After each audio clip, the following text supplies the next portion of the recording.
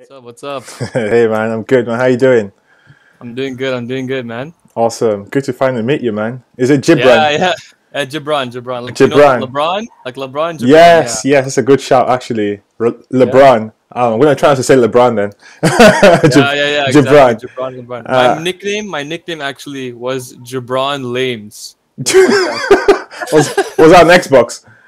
No, I don't even know where that came from. I think because I play basketball too, right? So people were like, "Oh, like Fair, LeBron James, fair Jibran enough. Lames." Are Yeah. you? I mean, how tall are you? I'm 6 feet. Fair. That's pretty average then, isn't it? Like, Yeah. I mean, like, yeah. It's yeah. it's all right. I'm Iffy, by the way, so you can call me Iffy. Awesome. So Okay. it's Iffy Is with it one short F. for something? Yes, it's short for Ifanye Chuku, but Define Chuku. Okay, I thought it was short for Iftikhar, but that was something different. Never mind. where's that name from? It's like a Middle Eastern name. I don't know. I thought Oh, you were like, yeah. interesting. Iftikhar. No, Yeah. I'm Nigerian. Ifikat. Interesting. Okay. I'll have to look You out know, for if that. Iftikhar like this. I'll spell it out. Wait. Iftikhar. Uh, yeah, like this. Iftikhar. Iftikhar. Ah, I see. Yeah. Fair enough. So where are you from then? Sort of. I know I'm in Toronto. you're in Toronto right now, but what's your like ethnicity? Oh, What's your background. background? Yeah. Yeah. So both my parents are actually Indian. So I'm 100% Indian. Nice. North or south?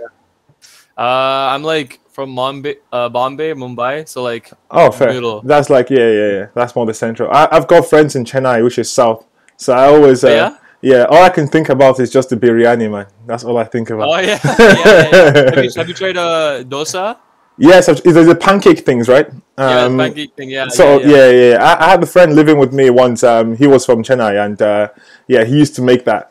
He was a developer, and interestingly, every single morning he had this routine. He woke up at 6 o'clock, and he always cook his meals.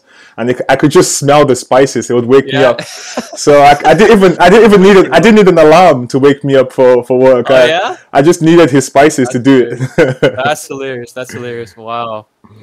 Awesome. Yeah. Okay. What is it like in Toronto then? It's popping, man. It's popping. I Actually, funny guess it is. thing. Funny thing. You guys have a lot of UK slang, right? Mm-hmm. Like for instance, I'll give an example. Like you know, like the police, right? Do you guys call them boydem? Like in the UK, boydem.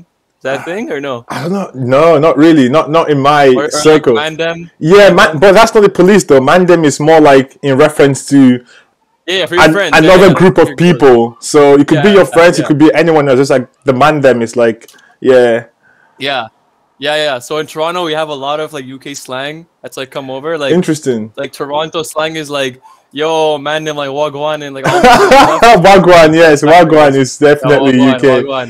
Do you reckon that's Wagwan, come yeah. from like the music though, the influence, or do you reckon Yeah, it's I just think social so. media?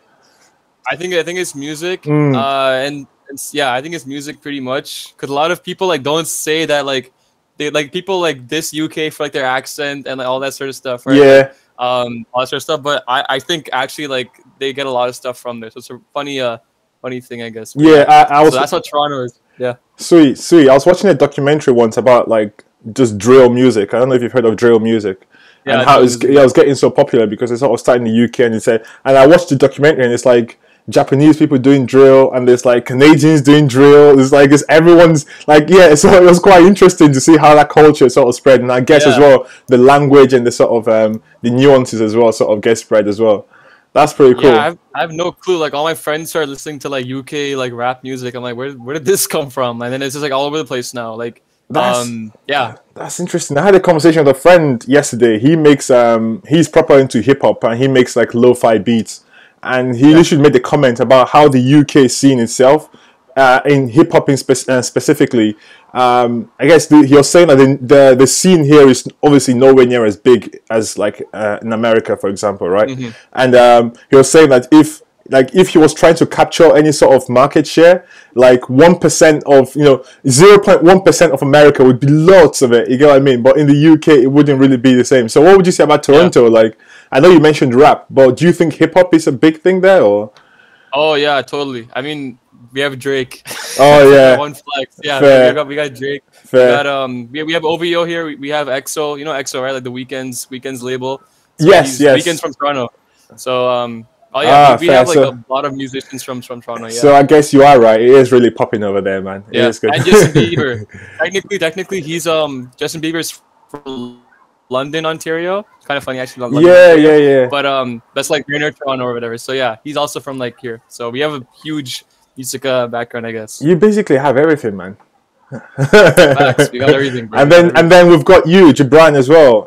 So I'm just gonna dive straight into you because when I when I commented on your LinkedIn comment, right? I love how like random it was. Like this is like literally serendipity, man. Like a For LinkedIn real. like comment. I literally was like, I saw that post and I was like, just shrimp, and I was like, wait, hold on. I remember this like line from that one movie, and then I literally just googled like, the thing, and I just pasted it, and then boom, you pasted that, and then yeah, It was not. It was genuine, like you said, serendipity. Like it was really funny because I messaged you there, and I guess I tend to do that specifically like for Lex Friedman, right? I mean, Yeah. I guess compared to other, like LinkedIn can be very superficial, right? So I don't tend to put too much energy into it because people tend to like pretend to be their best on there.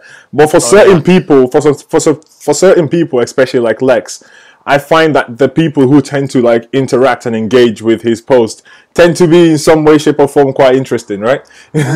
So that was basically it. So when I commented on your post, I sort of like clicked on your account, and then that sort of led me to the YouTube stuff you did and the video you made on CRISPR. And I'll give you a little bit background as to why I actually reached out. So I heard about CRISPR for the first time in 2015, my first year in uni, and it was a TED talk. And it just blew my mind, right? I was like, wait, we can edit our genes using this protein? Crazy. So I started sort of, again, I'm not a bioscientist or anything like that. If anything, I'm more of a systems architect. I like to design digital systems and stuff like that. I just nerd out on tech in general. But I came across CRISPR, and like since then, and then I think it was then a few years later, about 3 years later, I started reading articles about how you can basically order your own kit. And I was like, technology is moving wild. Like you can literally order your own kit and basically edit your own gene at home. And I was like, no. I've gotta understand what the hell is going on.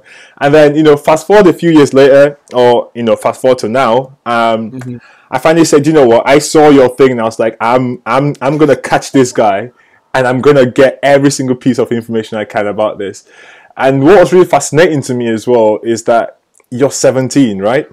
Yeah. I'm turning 18 in like 7 days. August 10th is my birthday. So All right. 18 very All right. Happy birthday for the future. Thank you. And but yeah, technically you're 17, and you are basically playing around with CRISPR. So I was like, I mean, kids these days, I mean, they're not on the Xbox, they're playing around with CRISPR. All right, I see what we're playing.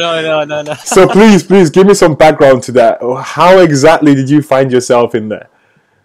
Yeah, I mean, so actually I joined this, I guess the reason I got into gene editing in the first place is because I joined this program back in like September. So I'm not sure if you've heard of TKS or the Knowledge Society. Yes, I've basically been through your profile there. I've seen actually your articles are really good, and Shit. Okay. I listened to your talk on the podcast as well. And apparently you've only been doing this for like 8 months, right, or something like that. Yeah, 8 months. Yeah. Interesting, very interesting.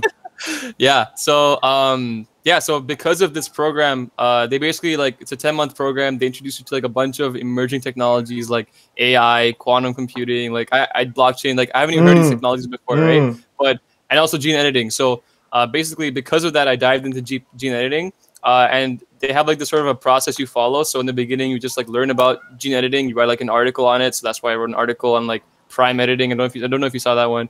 And then after that, you do an experiment. So like I did that CRISPR thing at home. I made a video on it and I also wrote an article on it. Yeah. And then after that, you also like do a review, so like a review paper. So you like research a topic about gene editing, for instance. You write an article on it and make a video on it. So I looked into how we can use CRISPR-Cas13 as both a diagnostic and a potential treatment for COVID-19. Yes. A lot of big words there, but yeah. It's fine. I'll keep up as much as possible. If I've got any questions, I will definitely ask. Oh yeah. Yeah. And then like the last thing is you actually like with the knowledge you just have actually like make something new. So my idea was using CRISPR-Cas9 to create peanuts that don't cause allergies. Yes. So I have a nut allergy, and like without if I could just try peanut butter, like everyone like talks so highly about peanut butter, like it's so awesome and stuff. Actually, Like, yeah, I'm not gonna dig it any harder. But I basically PBJ, man, is the way forward, bro. PBJ? It's the way forward, man. I know what you're referring to. That's it's Nufri, right? Is that how you say it? Nufri, yes. Nufri. It's a really interesting project, man. I like the idea of it. Yeah, we're trying to actually like put it forward and stuff. It's like it's been kind of slow right now, like progress wise. But once we actually like find a lab, and I'm going to uni next year, right? So I'll have a bunch of access to like labs and professors and stuff. And I'm going to a food university. Like, they specialize in food, University of Guelph. So there's a lot of opportunity for me like to actually explore that idea further and That's actually insane. build it out. So that'd be pretty insane. Yeah. That is insane. But anyways, back to the CRISPR kit. So how I even got started with that. So I was basically just looking around, like, what are some experiments that I can do and stuff. And then I ran into this website called the Odin. And the Odin, they sell all these like kits and stuff. And you mentioned, right? You found these kits. Yeah, I've seen on Odin. Yeah. Funny thing about the Odin is that a lot of people find them really controversial, like obviously, right? Yes. And like it's not actually like a normal thing to like be selling like CRISPR to like the public and stuff. Like that's something like this guy who founded the Odin had to go through like a bunch of like hurdles like through and stuff. I think he like lost his like job or whatever because like people were like like super skeptical about him. But yeah, so he started this company and he started like doing all these things, and so far it's been going pretty well for him. His company's still a thing. Like I can like buy these kits off of him and like actually do these experiments. But yeah, it is a bit controversial and stuff. It is. I believe there's a lot more vendors doing it now, though. A lot more people are. Yeah, there are a lot more people like selling CRISPR kits, and just because of I think how easy it is to produce. How easy it is to produce them just as proteins. I think I can't remember now. I'll probably have to do some research after this and point some to you. But I know a lot of manufacturers in China just make it for companies because because basically a lot of pharmaceuticals and even biotech companies are literally just playing around with CRISPR like constantly. Yeah. But it's interesting. I guess Odin was the only resource you had access to. Yeah, at the time. For the public, basically, yeah. Like for like companies and stuff, of course, they have their own like CRISPR vendors and whatever. But for the public, the only one I really know of that makes it like accessible is the Odin so far. Yeah, I don't know. But if you find others, like sure, send them over. Yeah, I definitely will do. I think I was researching into this quite a while back. I found, I mean, it's just what really baffled me was just how easily accessible it was. And it was just, I think it was crazy. And the thing is, I don't think I have any close friends that are necessarily playing around with CRISPR.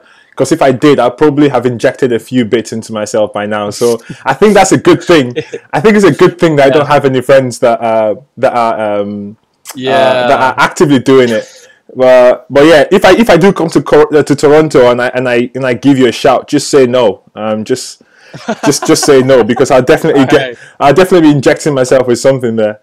You don't want to do that. You don't want to do that. I was going to come to the topic of biohacking. So yeah, when I learned about CRISPR, I then started digging into the whole concept and understanding the whole idea of biohacking. And I think that's the reason why I mentioned about injecting it in myself is obviously as a pseudo joke. But what really fascinates me is the idea that we as humans have the ability, we've always had it, I guess, and we've always been doing it to some degree, right? We've always been sort of hacking our own sort of genetics, right from time. Other genetics too, like farmers breeding specific animals. Exactly, animals and food as well.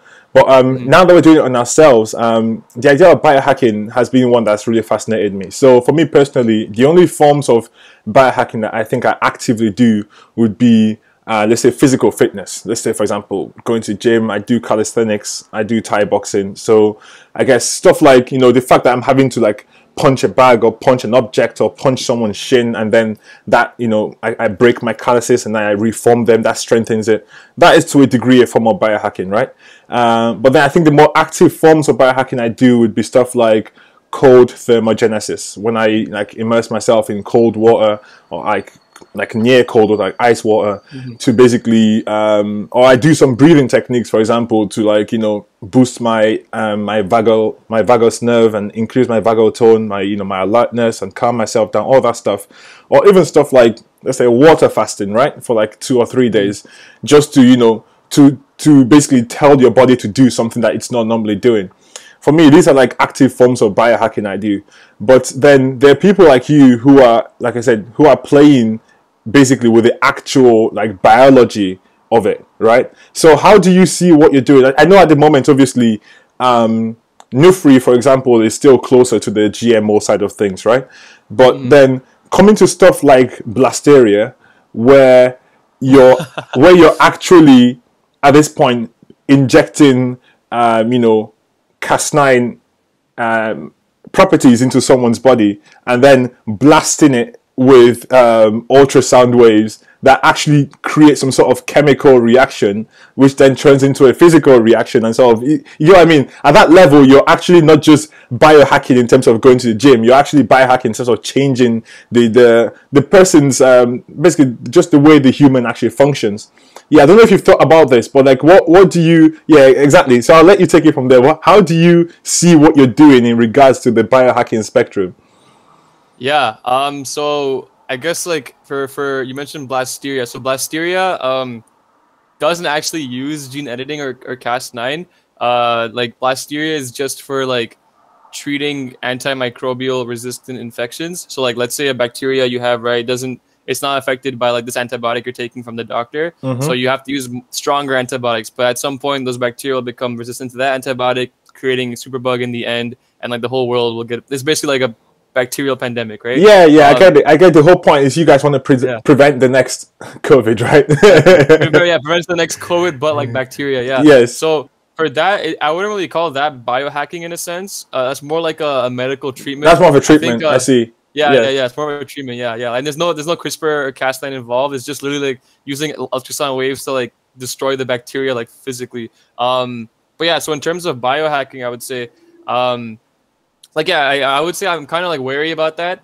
I haven't like actually delved into like biohacking like on humans specifically, just because it's like so like even right now, like the only like I think approved clinical or the thing in clinical trials right now for actual like CRISPR like therapeutics is actually like sickle cell, sickle cell anemia. Yes. Sickle cell and yeah. Yes. So that they're using CRISPR to basically like treat that right now, and that's in clinical trials. So I think other than that, like that's pretty much been the only thing so far within the entire like space of like CRISPR on like humans that's like actually in clinical trials and getting ready for like actual like FDA approval, which actually speaks a lot to the fact that like there's a lot of like I guess like caution with using CRISPR and like actually on humans, because the thing with sickle cell, like in theory it's obvious, right? Like just take CRISPR, edit the genes, make the one base pair that mutated into like a different base pair, boom, you're done. But in reality, there's so many other things at play that we have like almost like no idea about, and like they've run the sickle cell trial on like so many animal models, so many whatever models, that they found a sort of like protocol that just works right now, and like because of that they're just doing that in the clinical trials. But that takes a lot of time for like a lot of other like things, right? So solving like whether it be like I don't know, like Down syndrome as an example, or like Alzheimer's or whatever genetic syndromes are out there, like even like I don't know, like cancer for instance. That takes a lot more time because like obviously like even for like Nufri, it sounds really simple, right? Like just take the genes that cause allergies in peanuts, edit them out with CRISPR. On paper it sounds really fine, but in theory there's so many other like not theory, in practicality there's so many like different factors at play that we have like no idea about, and they can only really like come out and show their true colors when like you're actually doing it like in the lab.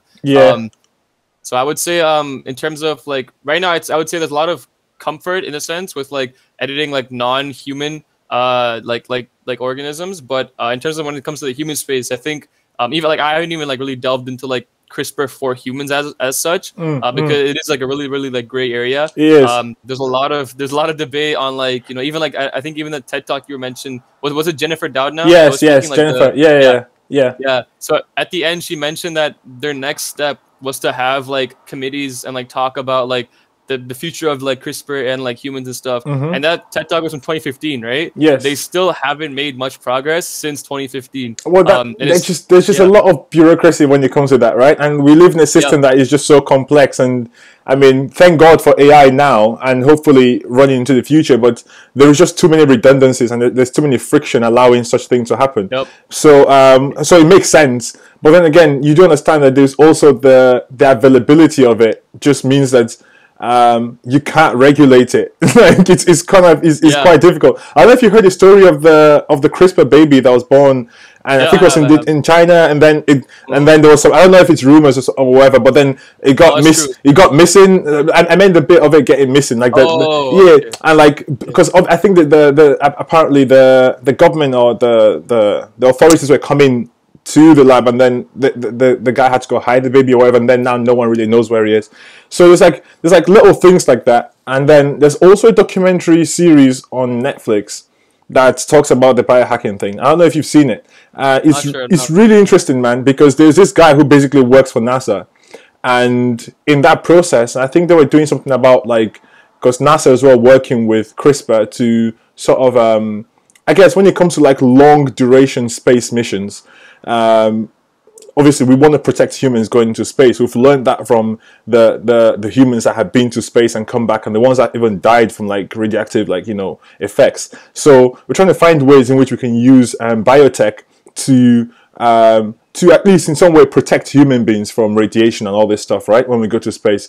So I think within that realm, I think he was working within something within the field there, and eventually he got obsessed with it and started injecting it on himself. I'm going to send a documentary to you. It's on Netflix, Okay, okay. and it's got series because it's not just him. It goes through about 5 or 7 different people playing with CRISPR. One guy basically had like a kernel of dogs, about 7, 10 dogs, and he was just sort of only God knows what he was doing, just like doing different things with CRISPR. But this guy, though, the NASA guy, eventually obviously left NASA and started his own thing where he actually got a group of people who want to just play around with CRISPR, and basically started his own company or community or wherever it is. And there's like group of people genuinely like scientifically and intellectually playing around with this. But obviously he's actually injecting it himself. He's trying to, make himself stronger or have cells that are immune to certain things. But and this is just the stuff that we know. Like if you think about it, like Yeah. you're not the only guy that has access to Odin, right? Like Yep. so anyone at all has access. And this is where I guess the ethical question comes. Like when it comes to biohacking, the one thing that our ego and our mortality always comes in front of it. Always, we always have our own needs and the things that we want. So as much as you might not be thinking about it, as much as someone like Jennifer might be thinking about the ethics of it, there are people out there who are just like, I'm just going to do this for myself. So what do you think about that? Like how, when you think about the future of it, like how wild do you see it? I mean, yeah, it is. It is kind of inevitable. Like now Mm, that it's out there, that people will just start doing their own sort of like thing. Um, in terms of like, I think at some point, like, it's like it's like if a new drug comes out, like Tylenol, right, or something. Like it's like you can like use Tylenol however you want. Like, you can read the dosage instructions. You can not read the dosage instructions. Like up to you, yeah, right? At yeah. the end, it's up to like you and like your own stupidity to like take more than a dosage and like end up like harming yourself in the process, right? So I think the same thing applies to like CRISPR as well. Of course, CRISPR is a bit different because yeah, actually, like, okay, so I guess it's a bit different in the sense that if you had access to like embryos and stuff, then you could create like long-lasting changes for like the rest of like humanity or whatever. Yeah. But if you just like edit like your own like sort of like genes and stuff, and like just like in your like somatic cells, the cells that don't get transferred on to like the next generation, Mm-hmm. then you're not really like you're not really causing like that much harm. Just you're causing harm to yourself, like sort of like the Tylenol situation. Um, so I think there'll be people who are just stupid and like think that, oh, if I saw this in the news that it says that, oh, super strength and like super good or Yeah, whatever, right? yeah, Yeah, there'll be yeah. those people for sure, right? There'll be them for sure, and I Of think course. Yeah. I think we might even see CRISPR as like a new like if that was the case like, as like a new street drug in the future. And that's just inevitable, right? Like people just Yeah. taking this like Yeah. whatever. But that I think that might be the reality. But on the flip side, there might be people who actually like understand what they're doing, and it's sort of like making it more like open source. Like when things go open source, right? Like there's a lot of good things that happen, a lot of bad things that happen. Mm-hmm. Mm-hmm. But on the bad side, things that's inevitable. But there are also like positives of that, right? So there might be people out there experimenting on their own in whatever labs without whatever regulation, and they might actually have some like positive outcomes. Like you never know, right? Like someone actually might find a way to treat like cancer cells using CRISPR-Cas9 or something. Like Yeah. someone Yeah. like me, or whatever, finds a way to make like hypoallergenic peanuts. Like I don't have like a university lab or whatever. I'm just like a kid at home, right? Yeah. Um, so stuff like that is like sort of a more on the positive side of things. So I see like there's like a both a negative side to it and a positive side to it. And I think like making it like now that it's just out there, like the Odin, for instance, right? It's things are inevitably going to go wrong, and they're also at the same time inevitably also bound to go right, if that makes sense. So No, no, I think there's both. definitely. No, definitely. I agree with that. I was just going to say, actually, just for, because I know CRISPR as a gene editing tool, it's a protein that can be used to basically precision. Like basically, you can just send it information and you can basically go in there and do exactly what you tell it to do, right? Well, that is just me describing it in the most basic way. So, Yeah, how would you describe CRISPR for just anyone who just wants to know what CRISPR is? yeah, I would say CRISPR. There's an awesome analogy. If you can think about like the find and cut function on your computer, it's basically like that, but for your genes. So like you would input whatever like string you wanted or whatever, not string, but like whatever like sentence you wanted to cut out of like your paper. You put that into the function finds it and just cuts it right out. So with CRISPR, it's the same thing. Instead of inputting like a words or whatever, you would input RNA, guide RNA, and that would essentially guide the Cas9 protein to wherever you wanted to go, like in the genome that matches that RNA sequence, and then it just cuts at that spot pretty much. And there's different types of CRISPRs, but CRISPR-Cas9, the most basic one, all it does is it goes and looks for like one place that or places that match the sequence it has, and it makes a double-stranded cut in the DNA basically. So it's basically like a find and cut mechanism, and it's like I guess genetic scissors, if that makes sense. Yeah. Would you? Thanks for that. But would you say that it's just cutting? Like, can you say, for example, that you use CRISPR to send information somewhere, if that makes sense? So to the gene. So you know how, for example, you want to cut out a cell that has sickle cell, right? You can go there, CRISPR does that. But can you use CRISPR as a filler and say, all right, I want you to go repair something as opposed to like just cutting it out? Like let's say I want you to merge with something, for example. Yeah, so I think what you're trying to say is that if you can add in like your own sort of gene, right? So you cut out this one gene that is a mutant gene that causes whatever cancerous effects, and you sub that in with like a proper actually like natural gene. So yeah, you can do that. CRISPR-Cas9 is again just the most basic model. All of this is just cuts. Yeah.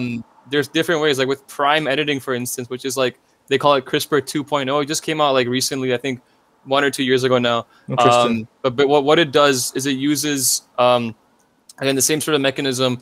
It finds the area you want to cut. It makes a single-stranded cut in one of the strands. It removes that strand, and it has this like it's kind of complicated, but basically it adds in like a different strand that you want it to into that like area. So if I wanted to, instance, hypothetically, if I hated my eye color and I wanted like brown eyes, like theoretically, I'm not saying this is like a good thing to do, but like you could basically, cut that gene for like, the black eye color out and put like the gene for brown. I was reading about this, like designer babies and stuff, that people can actually do that because you can like identify it even within the embryo level as well, and sort of even like program what your kid can be.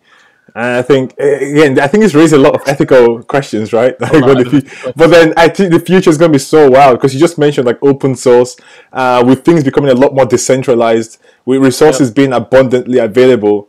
I think it's almost inevitable, man. I think we're genuinely going to be transhuman. Like we're going to be walking around and like some people would just be like, I don't know, just have like incredible eyesight and just see like straight to the surface of the moon or something like that. It's just it'd be insane.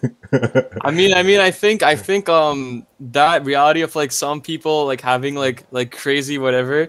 I feel like it'd be very hard to get such a like thing done because right now like I said, right, the current pace is like just with like sickle cell anemia, like they took so long just to like get it to clinical trials and stuff.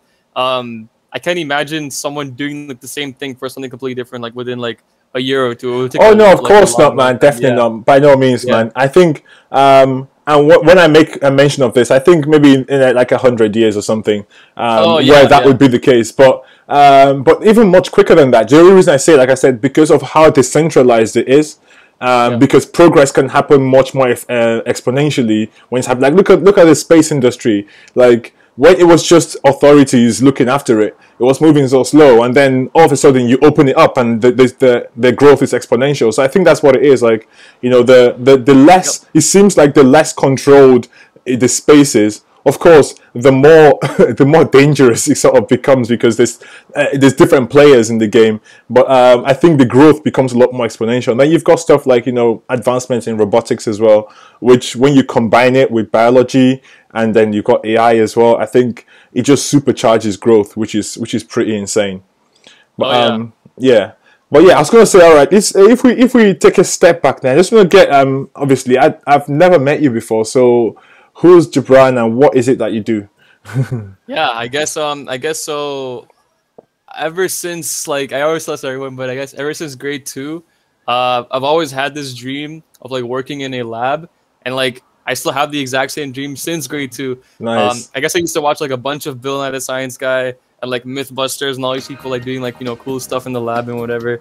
So I've always wanted to be that person mixing like two like liquids and like creating something like, you know, some like explosion or whatever. Like just imagine that in your head, Nice. right? But I guess and like yeah, I don't really care what I'm doing. Like it could be, you know, CRISPR like for cancer, or it could even be like how can I make cows stop farting so that they don't contribute to climate change, like something like really crazy like that. So I don't really care like what I'm working on, as long as I'm in the lab and like doing something really really cool. So that's what I enjoy.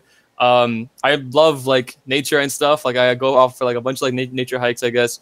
Love walking like on nature. Like I think and I also, I guess, one fun fact about me, I am learning Japanese right now. So, Really? like yeah, Japanese. I guess yeah, konnichiwa. That means hello. Konnichiwa, yeah. Konnichiwa. Yeah. And So and I think the other word I know is baka, but that's just from anime. Baka? Yeah, it's like I don't know. it's like I don't even it's know, like bro. Okay, it's the thing. it's It's like the thing. it's like idiot or stupid or something like Oh that. yeah? Yeah. This is the thing. This is the thing, man. I don't watch anime. I don't watch anime. Yeah, I Like, learned that from anime. Definitely, you hear it a lot. okay, yeah, I don't watch anime because the thing is, when people hear I speak Japanese, or like I learn Japanese, so like, oh, like you're one of like those anime kids and stuff, right? No, Like nah, man, I'm about the like Japanese culture. Like I actually wanna, like, my goal is to like one day like go and actually like live in Japan and like, you know, whatever and stuff. But like yeah, so that's why I'm learning Japanese. I love Japan and stuff. If everyone's from Japan like watching this, it'll be pretty cool. that's awesome, man. No, you sound like my Yeah, sister because she's exactly the same. She's a film producer and she just yeah, loves Japan. She doesn't watch animes, but she just loves the culture and she wants to be there. Yeah, I yeah, completely understand what exactly. you mean. Yeah, it's a pretty Yeah. it's a very I like the city as well. Like it's very modern. We're talking about recently about I was talking to a friend about the road networks, how optimized they are, Oh because yeah. it's quite modern. And we're talking about it in regards to a specific bacteria, or sorry, algae. And what the algae does is sort of spreads itself out thin to look for food. And it's sort of got this like sort of threads and networks that it uses to spread itself out thin. And so if it finds food, it sort of sends the food through back to the source. And I think when they modeled that algae, they realized that the algae's network is actually super optimized. So they were using it to compare to cities and road networks within cities. And for example, when they modeled it against London, London was just shit. Like Yeah. London was just not optimized at all. But Japan came out really top. Like, and apparently Wow. apparently they actually modeled their city using models from that algae. And I'll have to find it and send it over to you as well, so you can see. That I'll is put it so up on random, here. but so cool. It is very very random and very cool. You will have fun in Japan, man. I'm sure. Yeah. I will, man. I love Japan. I love What are the Japan. things that sort of drive you towards Japanese culture or Japan in I general? mean, I love. So this is the one thing me and my friend always like say, like the Japanese know how to compose. So whether it be movies, whether it be Mm, music, whether mm, it even be food, like mm. Japanese like composition, whatever it is, man. I'm telling you, like Interesting. I've gotten myself into like Japanese music, but not like, you know, anime openings and all that stuff. No. I'm talking like Japanese jazz, like hits different. And I don't know if you've heard of City Pop. Have you heard of City I Pop? love Japanese city pop. You know City Pop? I'm Hey. way too obsessed with Japanese city pop. I mean, when I mean, I just that's all I can say, man. I'm way too obsessed with it. Yeah, like old Japanese music, right? Like the Oh, bro, 70s. I'll genuinely have to send you a few, man. Like if that is Yeah, really where we're at, like I'll have to send you a yeah. few. Like my Spotify is literally just filled with them right now. No way, no way. Bro, What? it's really really awesome, man. I really like it, man. It has a very City Pop, uplifting. slap. It's just so uplifting, man. I love it. And especially Who's the your favorite artist? Who's your favorite artist? so the one I'm listening to right now is Teiko Onuki. And this Teko Onuki? Teko Onuki. So I'll see if I'll type it in here so you can see. Okay. And the song is called. I literally just because I don't tend to listen to albums. I tend to find like a few songs. Oh, Nuki, and the song is called 4 a.m. It's a beautiful song, man. It's a beautiful song. And I've that's never heard of this one yet. yeah. I tend to listen. I like the city pop, obviously from like the 70s and 80s. Like I really like them. Like it's It slaps. It slaps. Like they it have a really lot of like does. bass guitar and stuff. That It bass really guitar does. always slaps. Have you heard of also random, but like have you heard of Cassiopeia?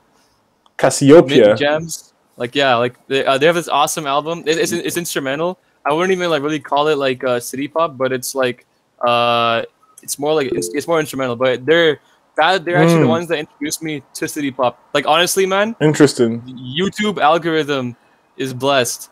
Like it blesses you with like stuff. It's crazy. YouTube algorithm is blessed. Like I think like cultivating your like YouTube algorithm to like give you like awesome stuff should be like a Yeah, skill you put on your resume. it Honestly. is. No, for real, man, for real. But the thing I find for myself, especially with YouTube, is because I'm so. All right, I'll describe myself as just like as a knowledge seeker, right? I like to seek knowledge and Yep. I like to share it. So what that ends up leading to is that there are moments in time when my algorithm is so. All right, my algorithm is curated for the stages I'm in. But then Mm. what happens with that is that there is this like transitional phase that's just so difficult. Yeah. Yeah. Yeah. It is especially like I'll describe that as right now because I open YouTube and I just hate it. I just turn it off. I'm like I don't want to be here right now Yeah. I know what you because mean. I know I what you have mean. those transitional stages where because at the moment I'm learning a lot of stuff like neuroscience and neurobiology and but then before that I was learning a lot of stuff to do with behavioral economics. So I open YouTube and I'm still seeing a lot of behavioral economics related stuff. I'm seeing stuff with economic Oh modeling, yeah. but then I was like, it's not quite, I know. I it's get not that. hitting. I get that. I get that. I get that Yeah, so much. I get that so much. Yeah, like especially like when you go through like a phase where you just watch memes for some reason, and like true. your whole face full of memes now. That's And why I've memes got are four really really different bad. accounts. Yeah, no, that's good. That's good. That's good. You should do that. Yeah, that's a good idea. Yeah, that's why I've got four different accounts just for the memes. But I was gonna ask actually when you because you did your CRISPR video quite recently. So essentially, you have your own DIY lab, right? So I just wanted to Yeah, that's what I call it. Yeah. yeah. I mean, it basically is. I mean, what's happened is, and this is actually one of the things that I really love about tech and about what I do is I keep on understanding how technology and technology, not just meaning computers, just technology in terms of human advancement, is allowing the individual to be so independent and powerful and be able to like make a lot more impact, right? And in this case you've been able to basically bootstrap your projects yourself, right? Be it Blasteria, Nufri, or this little video you just did about the CRISPR. So I mean, how did technology allow you to build your own DIY lab? How would you say that was possible? Okay, so I guess I mean like for instance, there's this tool that I would have never gotten access to called Benchling. So Benchling is basically for designing plasmids. So when I was doing like Nufri and stuff, and even a bit of like my Odin CRISPR kit video, Benchling is basically a platform where you can grab like plasmids. So plasmids are like these circular rings of DNA that like you can insert into like bacteria, for instance, and they would like do cool stuff. So you can Mm, give bacteria antibiotic resistance, for instance, like in my lab, or like in the video, that you can basically insert into bacteria. And now the bacteria has this like extra sort of like DNA, like it's kind of like extra like drives for your computer, like like external drives. A plasma is interesting. like an external drive for your computer, but like for a bacteria. So they have like their actual like proper genome, and inside Oh of that wow! genome they have Wait! Sorry, plasmid. sorry. I think that Yeah, just yeah, it just clocked in my head. That's actually wild. Wait. So you get a plasmid, and you can feed it to bacteria, and it's like an extension of the amount of like memory sort of thing that they have, or like yeah, like sort of genetic information they can pass. yeah. Actually, yeah, Crazy. exactly. So, and what's really interesting is that bacteria can pass genetic information between other bacteria. So there's something called shit, what was it called? I think it's called I don't know, I forgot what it was called, but there's basically if one bacteria has antibiotic resistance, like a plasmid for that, right? They can clone that plasmid within them, and they can pass that plasmid on through like this like bridge that they form between two bacteria called the pilus, and they can pass that through like to the next bacteria, and now the other bacteria has antibiotic resistance, which is why like antibiotic resistance is such a it spreads so rapidly because they can pass the genetic information between them. So yeah, like you can, and plasmids are crazy. Like that's how we're pretty much doing new for you. You design a plasmid that, well, actually, sorry, not new for you, but like for instance, you wanted to give bacteria like the power to I don't know, like again, like to glow green, for example. Glow green, exactly. I know a lot of people do that. Yeah, it's a very basic like the fundamental experiment. You can have that gene for like green fluorescent protein GFP in that one plasmid, and you would put that like in a dish full of like bacteria, and they would basically like absorb that plasmid just like from like the external environment, and they would have that gene as like part of their genome, and then boom. Wow. Yeah. So I think back to benchling, I guess. So benchling basically allows you to design these plasmids. Like they literally have like the entire like gene sequence. It's like AAC, CGG, whatever, right? And you can basically like design your own plasmid. You can get plasmids from this website called addgene.com and .org, I don't know, but addgene, and you can look for a plasmid, for instance, that is for E. coli or for like I don't know, streptococcus, like pneumonia or some like other bacteria basically, and you can configure them, and you can find genes that do certain things, and you can plug and play pretty much. You can make your own plasmid. So for that example, for Nufri, we had to make a plasmid that would basically take the genes that cause allergies in peanuts and remove them. So we had to use, like, for instance, our benchling to like create that plasmid. So I guess tech helped us out in that way. Of course, like just in general, like I think like the biggest thing, especially in science, not only like AI and like whatever like tech space, is that like research. Like research is open, like the internet, right? Yes. It's crazy freaking stupid. Like it's funny thing because I'm going to university like this year, and I actually have a class that I took that specifically looks into like, do we even need a university degree anymore? And like the class is literally called Hey Google, because you can ask Google anything nowadays, right? Like why do you have to learn history when you can just ask like Google, like, okay, like who is this person in this world war or whatever? What happened to them? Right? Like, Google knows. Yes. So basically, like because of the internet, I was able to learn basically like how to create plasmids, how does CRISPR work, like just watching YouTube videos. So I would say that was probably the biggest thing that helped me out, because before the internet, you would have to go to university, actually study, understand this shit like your own. But like in a week, you can get to like the level of like months of education that a university student gets to. Of course, there's not like that level of depth. You're getting like surface level education. Yes. But you still have like 20%. If it's like if it's like 100% like of like information you can have, right? Let's say 20% of the information you can get just straight off the internet, and like the rest of the 80% you have to study at university, right?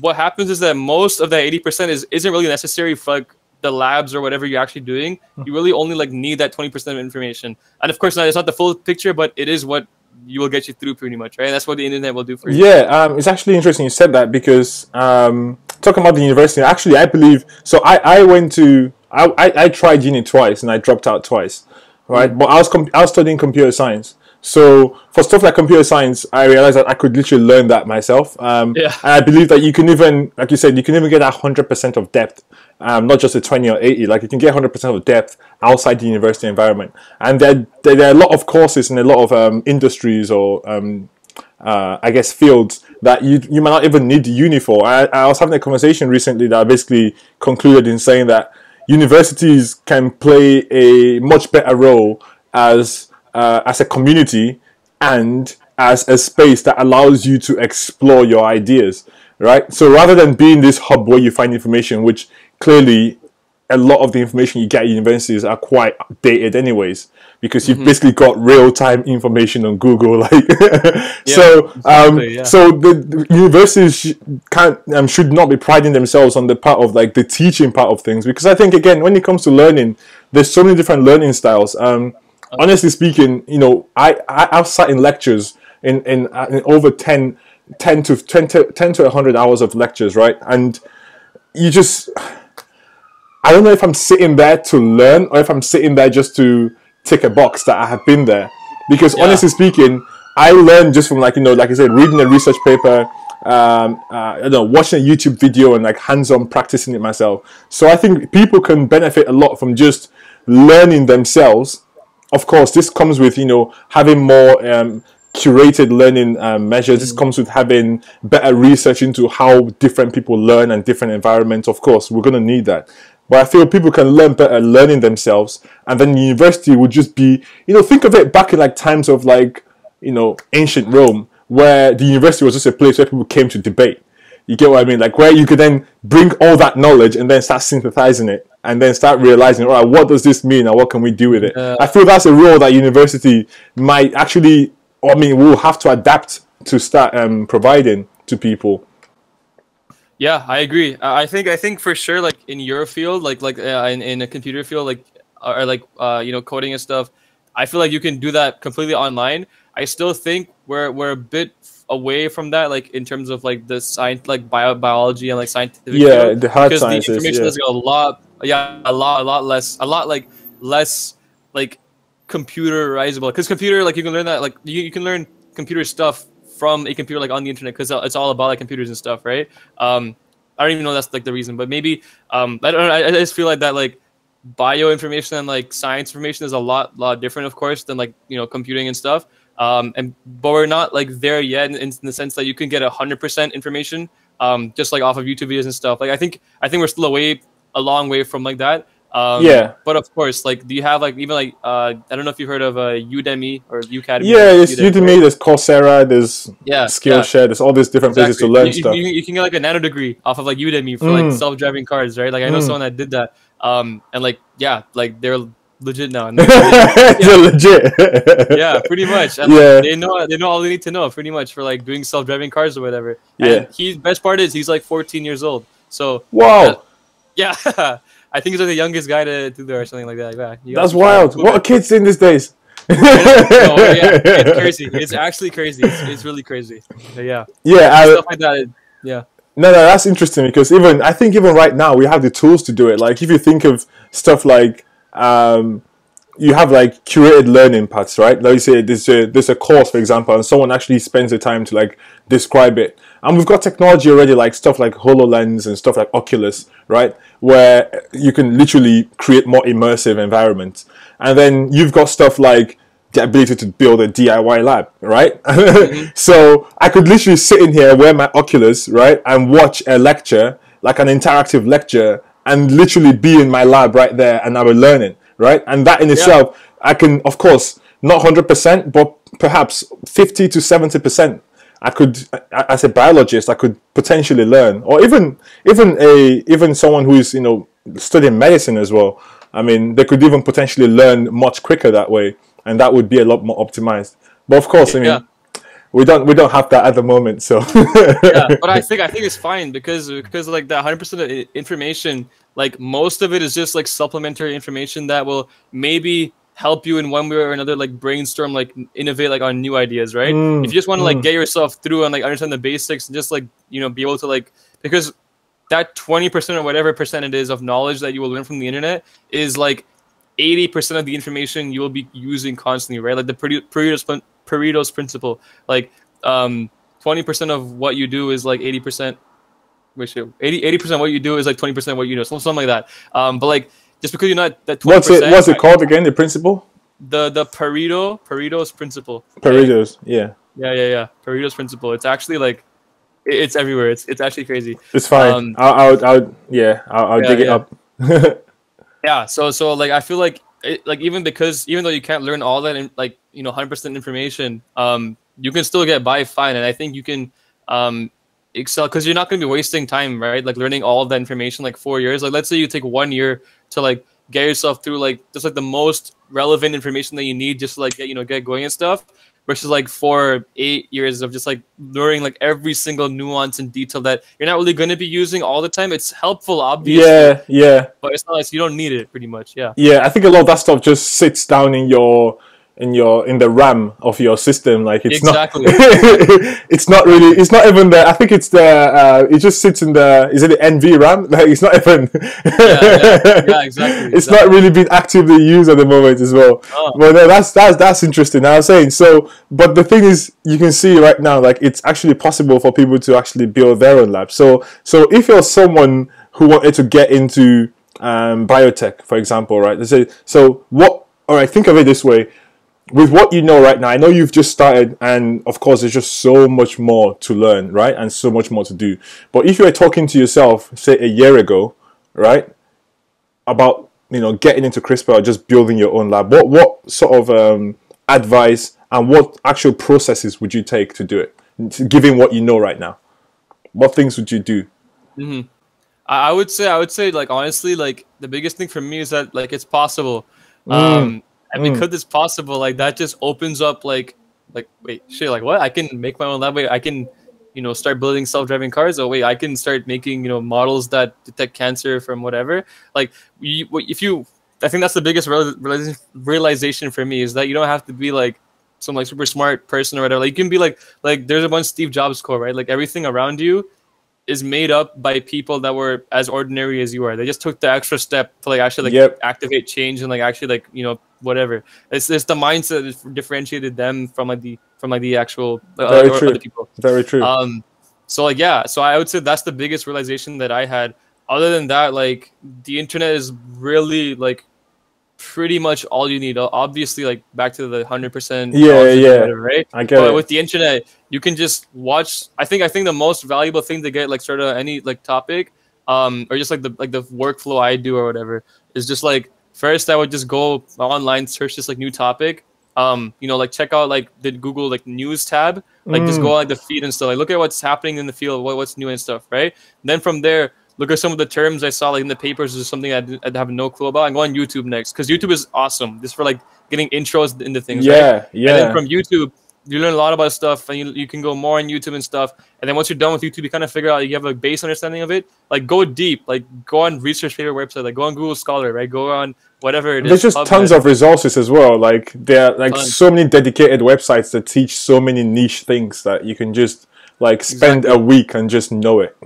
Exactly. So I would say that if I was giving myself advice, the one thing I would say is that like just you can do it. Like just have the mindset that like you can actually like do this. Like even with new free, like if I was talking about my older self, he would be like, wait, what? Like Mm, peanuts? Like how? Like where are you gonna get this lab from? Are you gonna? But honestly, you can just figure it out. Like everything is possible. Like people have done it. That's how everything has been started. Like that's that. Even like Apple started in a garage, right? But they didn't have hmm. like this huge factory they started with. So everything started by people that were no more ordinary than you are.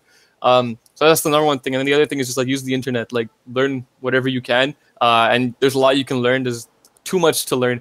But you There can is learn very you so. can learn a lot. You can learn a lot just with the internet. Honestly, YouTube is a superpower if you use it right. It's not just for memes. It's for like actually like you can find a lot of stuff. So I've been hearing that as well recently. I think YouTube definitely is powerful, and that's why I actually took the initiative to start my own channel as well, mm, because I found like there was just a, I guess it's just a, I felt there was a need to just put out more intellectual content yeah, because yeah, I just, yeah, you just can't be done with the TikToks and the Instagram. Like it's all well and good, you know. I mean, they do what they do, but like I think YouTube is great for finding intellectual and I guess useful, insightful content. yeah, for sure, 100%.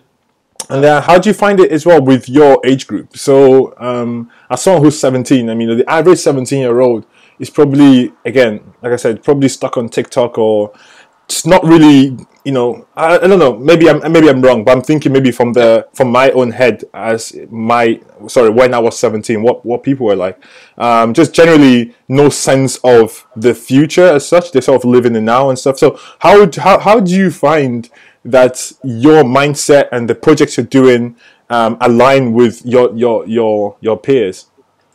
Yeah, I would say you kind of hit on the nail. Like a lot of my friends, especially from school and stuff, are kind of like that. Like they're not like super, whatever in the future.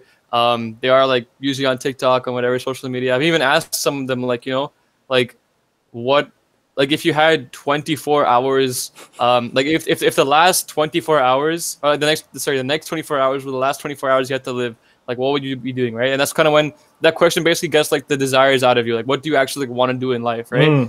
And some of them said like sleep. Some of them said like, you know, I don't really know what I want to do. So I'm like, all right, man.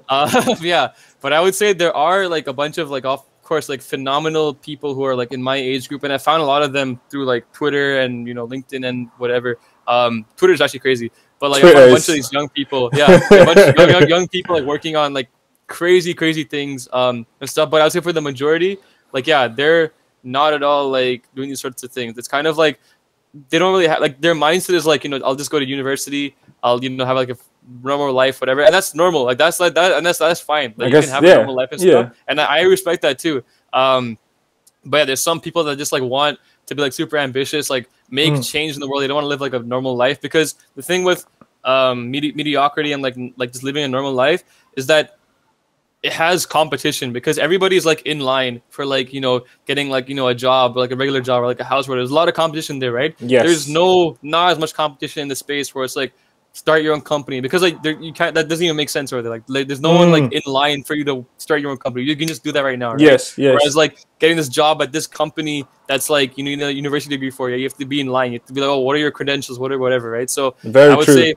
there's a mediocrity where everyone else is going, there's a lot more competition, and that people that are sort of like have that mindset that they want to be different, they want to avoid that competition. So actually a lot of people see that like starting your own company, whatever, is really risky. But if you think about it, the higher you're actually mitigating risk, because let's say like I want to get into like, you know, I want to start. Okay, so let's say I want to get into university, right? So what's my best case scenario right now? My best case scenario is I get into university. My worst case scenario is, you know, maybe I'm like, you know, homeless or something. Maybe I don't have a job, whatever, right? So that's my worst case scenario. That's my best case scenario. Now let me aim a bit higher, right? So if my best case scenario is like starting like a, you know, Fortune 500 company or whatever, like a $1 billion company, right? That's my best case scenario. And like, what do I need to get to that best case scenario? So basically I need like the mindset to get there. I need like, you know, the knowledge like to get there, like the skills and whatever. I need like the network to get there. I need like good character and stuff, right? So I have all these things that I have, whereas in that previous scenario, all I really had was like the knowledge, because in university, all you need is knowledge, right? They don't really care about mindset of all these things, right? So all you need is knowledge. But to get to that founder, whatever thing, you need knowledge, mindset, network, all these things, right? So that's my best case scenario. But if you think about it, now my worst case scenario is also university. It's not being homeless anymore. My worst case scenario is university. So if all that fails, my new worst case scenario is my best case scenario. True. So when people think about like having, you know, risky whatever, like you're actually mitigating risk, because your worst case scenario is much better. That is actually very true. Yeah, that is very true. That's one thing I've heard from actually like TKS. That's one thing they tell you in TKS. But yeah, so shout out to TKS. I kind of stole it from them.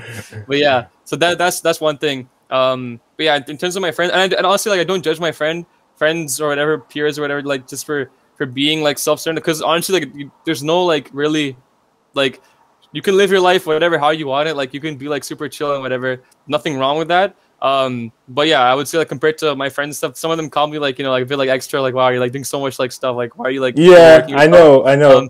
And I kind of like, you know, I see that, I see where they're coming from, but it's also like, you know, some people like just want to get ahead of the game early and stuff. I don't know. I found that what really helps is, you know, embedding yourself in the community, or at least a group of people who are similar and like, you know, similar minded.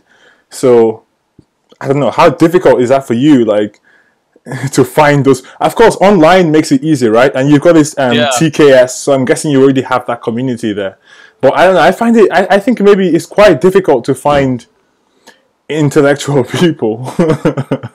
Yeah, I would say so, because it's a minority, right? If the majority of people were intellectual, we would be like miles ahead of, you know, whatever, like where we are right now. But I would say it's challenging, especially like if you don't know where to look, right? Because you might find like one or two on the street, whatever, but you can find a lot of people if you look in the right place. So like Twitter is awesome, like that's one place you can find really like smart people, and Twitter is great because once you start following one smart person, you can see other smart people. Like, sort of connects stuff, right? Yeah. So I would say actually like the online sense, especially now with everything COVID, like, you know, even like this YouTube channel you started, I assume you did it. You wouldn't have done it if COVID wasn't there, right? I mean, in a sense, I don't know, man. I think I haven't really thought that deeply about COVID in that sense. honestly speaking, I spent a lot of the first lockdown initially when it all happened.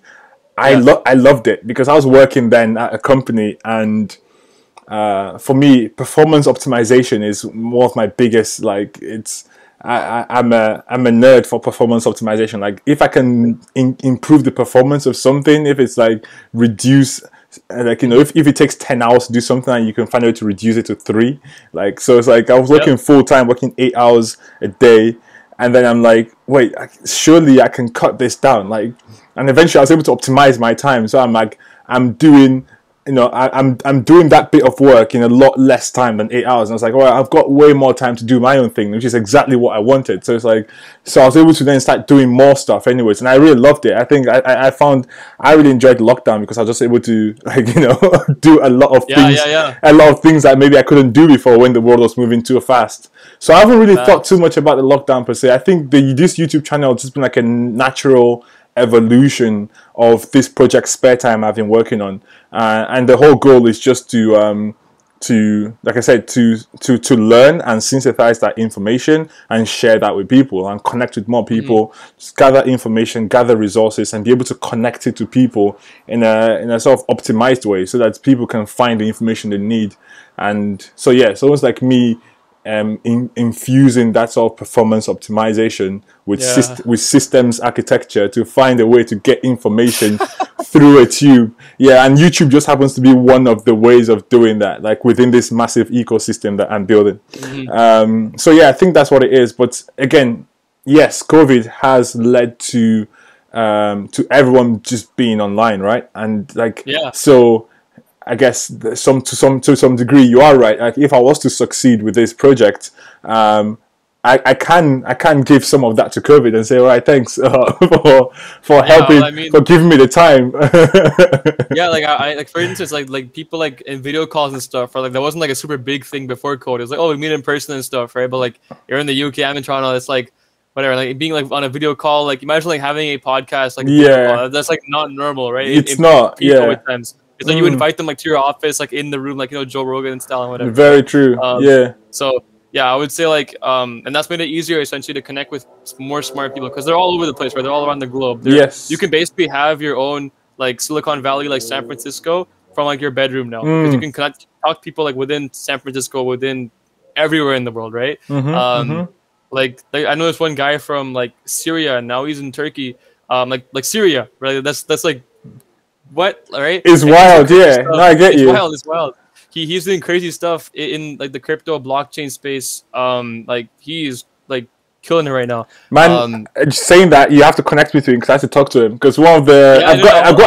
I've got a list of topics, and blockchain is one of my, again, a Oh big yeah, interest of mine. And I was just going to mention to you as well, like, one of the biggest things that is going to change, or it's already changing right now as a result of this access to resources, decentralization, is the sort of the Web3 movement, right? You've heard of Web3? yeah, yep, Yeah. yep. So the whole Web3 movement, I think that's what's insane. I think that's what's going to just supercharge the next stage of our evolution, is that now it's no longer centralized, right? Like, everything now is decentralized, and like, you have all these pockets and nodes of action going on, where there is a node that is like quite small in regards to the big system, but that node is just, like you said, is engineering peanuts, right? Yeah, And exactly. but the effect of it can be like exponentially felt all around the entire system. So I think that's the beauty of Web3 that I'm so excited for. Yep. What are your thoughts on blockchain, anyways? Yeah, I love blockchain. Yeah, So yeah. especially because there's this one company. Shout out to a Molecule. Their website is molecule.to. Fantastic company. So what they're doing is they're basically decentralizing like research funding. So like Nice. lot of times like labs and like small companies will have a problem like getting research funding from like big institutions like the NIH and like stuff like government agencies and whatever, right? So what they're doing is basically like each lab or like each like project or whatever, right, is like their own. It's like their own block on this like blockchain they have, Mm. and like it has like its own attributes. So it has like the description of the project, like what they've done and stuff. And you can basically like buy like tokens. I don't even know how it works because blockchain is so confusing. Yeah, there is the tokenomics of it. Yeah. Yeah, exactly. So you can like buy tokens or something from it, and you can basically like contribute to that like project, and then in return you get like, you know, a cryptocurrency of that like actual like block. So like for instance, I'll have like, you know, this amount of like coin of this project because I've contributed this much, right? And in the future, it's like an investment, obviously, right? Yeah. So I can sell that later when they grow and stuff, right? So it's really good for like it basically is decentralizing the entire research funding scene. It's literally like that. Yeah, it's kind of like each shit, like each lab project is like its own NFT right now. So that's interesting. That's Basically, really interesting. That is actually really cool. So, but then is it accessible to the general public? The papers. Pretty much. I think I'm not sure how the intellectual property thing works. There is something with that, like IP and whatever.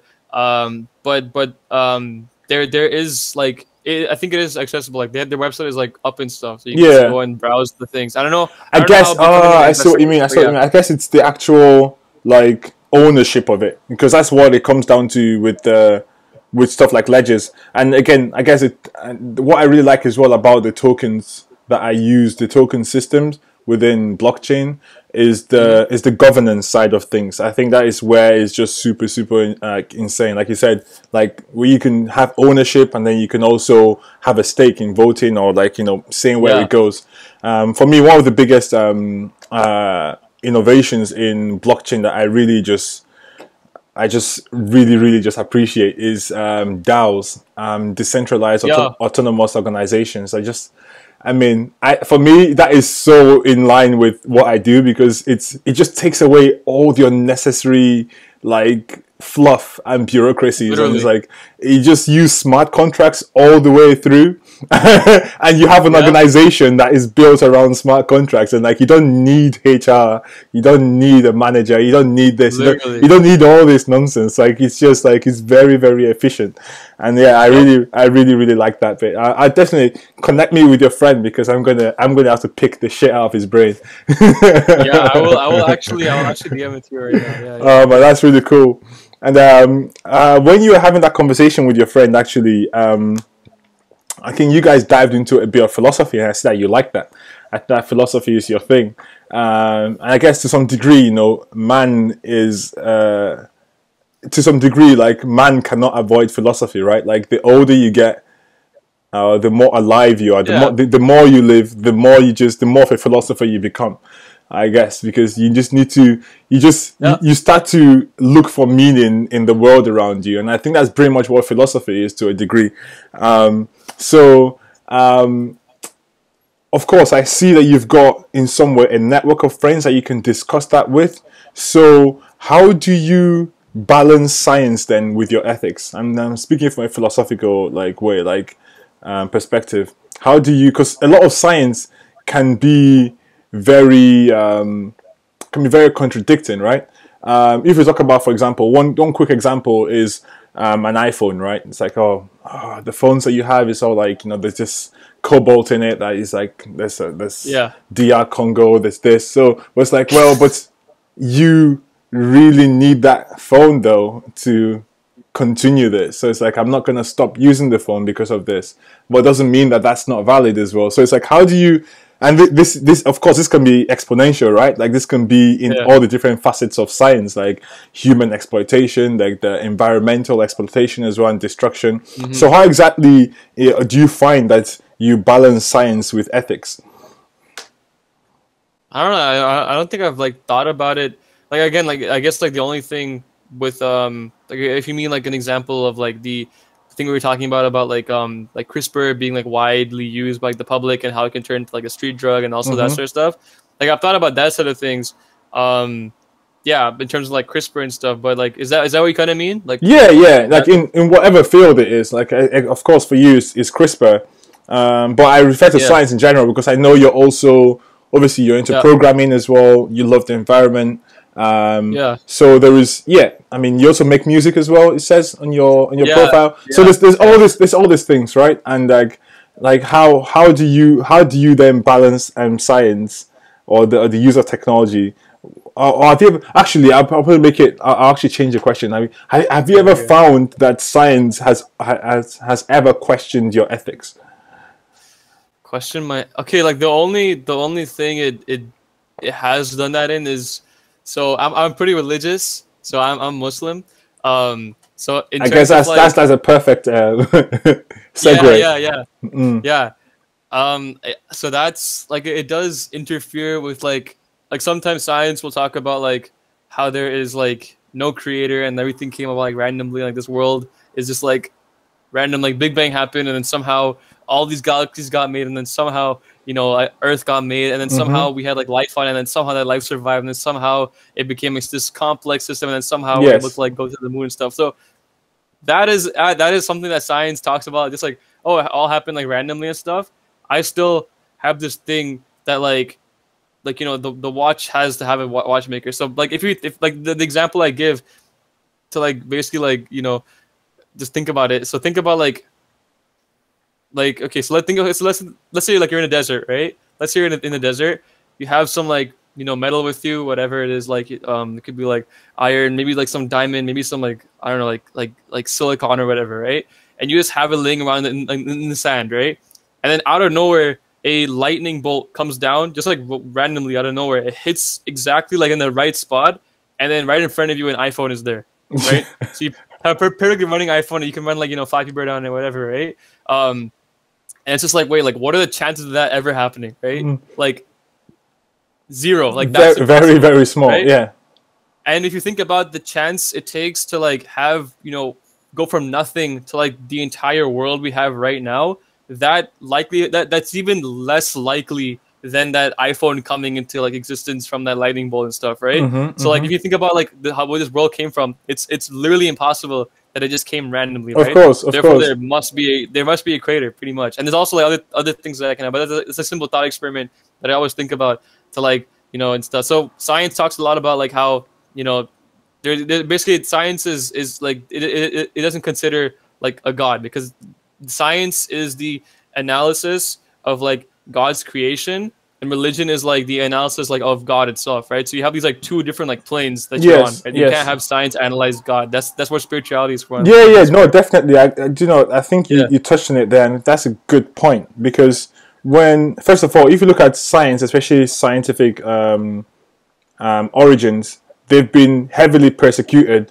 by corrupt religions, right? Like religious leaders, whatever it is, or institutions. So it makes sense that they've grown with some sort of it's been born out of some sort of hatred for religion. So I'm not surprised that they've done everything they can to sort of debunk it. And whenever you see a scientist that starts to lean towards religion, they start to get bad cred, right? They start to get and this is the thing as well, is that you make a good point. Like spirituality can't be. It's like you can't really merge that with science, but maybe there is a link. I find, because I don't know if you've heard of the Gödel incompleteness theory, right? So we already do know to some degree that the science that we have right now is incomplete, and in my understanding, I believe that spirituality completes it. Right, that is where I agree. That's where spirituality comes in to complete it. But traditional science, as we have it, tries so hard to exclude spirituality. And I see now, I'm starting to see a merger of it, because people are starting to grow like with more spiritual understanding, and not just like religious fanaticism, like spiritual understanding, a deep spiritual understanding that comes from the self, right? Which is where philosophy comes in, because you think deep, you meditate, or you just read even more ancient texts, and you understand how people were acting and how people were more living holistically, for example, and how that actually played a big part to the advancement of science. So what I found is that science spirituality definitely does complement science a lot. Definitely does complement science a lot. In regards to even like talking now about the Big Bang and stuff, I don't know, man. I think that story is gonna get debunked at some point within the next, I don't know. No, within the next century, I guess it will get debunked. I mean, because I don't know. I think it's one of those things like it's a band-aid to like this big thing that we don't know. So we just Yeah. put like a massive band-aid over it. But then for me, whenever I think about life, especially in terms of the driving force, I know what you mean by there being a creator. I don't really think of it much as a creator per se. I think of it more as a driving force. Okay. So the way, the analogy I give is sort of, all right, if you look at yourself as a human being, you're made up of cells, right? And then there's this massive like protein that makes up your skin. And then when you zoom into it, it's just carbon, right? Carbon molecules that are charged and held together in a specific way that creates your skin. And then if you look into the carbon molecules, you've got the electrons, you've got the proton and neutron. You look into the nucleus, you've got the neutrino, you've got the muon, electron, neutrinos, you've got, you look down to, you've got quarks, you get what I mean? So there's this deep level to it, and then you look further and further, and then you realize that's what, like over half of this atom is basically made out of dark matter, right? It's empty, right? There's all this stuff that we don't even know about it. And then every single thing in the conceivable universe, right? Be it a black hole, a star, a pulsar, a comet, an asteroid, whatever it is, a planet, a star, like a white dwarf, even just space itself, right, is flowing with these atoms. So I'm like, all right, so what it seems like behind these atoms, there is inside them some sort of message, because the only way for them to know what they're doing and be able to do what they're doing is if there is information within them. It's almost like DNA, how you don't need to tell DNA what to do, and it does it because there's information inside it. You don't need to tell, two hydrogen molecules and oxygen to turn to water. There is information within them that allow them to do that when they connect, right? So it's that. So I think this is a theory. I don't know. I just like discuss. It's like, I don't know. Like in terms of understanding how spirituality plays a part, it's like, all right, well, I might not know who the creator is. Well, I was brought up Christian, by the way. So obviously we have the same theories of like, God building, creating the world. I've read a lot of Chinese mythologies with the egg as well. You read a lot as well, even in Hindu as well, about like Krishna and like just the different like facets to what God is and how creation is. Even where I'm from in Igbo mythology as well, there is different stories of how the world was created. So I understand that, all right, human beings tell stories to pass on information. So I can filter all these stories and realize that, oh shit, it's coming from one place, is that there seems to be something that is driving everything. I guess maybe people describe it as God or whatever it is, but I see it as there's a driving force. And that driving force lives in a subatomic level, right? Where these atoms carry this information, and they're doing like, these atoms can combine together and build a freaking black hole. Like, I think that's pretty insane, and I think that's why I'm quite interested in quantum science and understanding. I want to follow, and I hope, even if I don't, I can upload my brain into the cloud at some point, and I'll be able to eventually see and understand what an atom is comprises of, because I feel that the information that we need to know about our creation comes from what an atom is and what's inside it. Because if you can fully understand it, I think we'll be able to finally understand what they're trying to do. Because think about it, right? All there is just a bunch of atoms make up you, right? And then this bunch of atoms have a consciousness. It doesn't make any sense. Like, they're a bunch of atoms. Like, you can't even see them, right? Yeah. And then all of a sudden, so it's like they're trying to do something. It's like they're all coming together. It's like, all right, you make a planet, right? And then this planet has life, and then this life evolves from the sea, and then goes to the trees, and then it comes down from the trees, and now it's building itself back into space. And then all of a sudden, we're all uploading ourselves on the internet, creating some sort of hive of data that then will be able to do its own thing.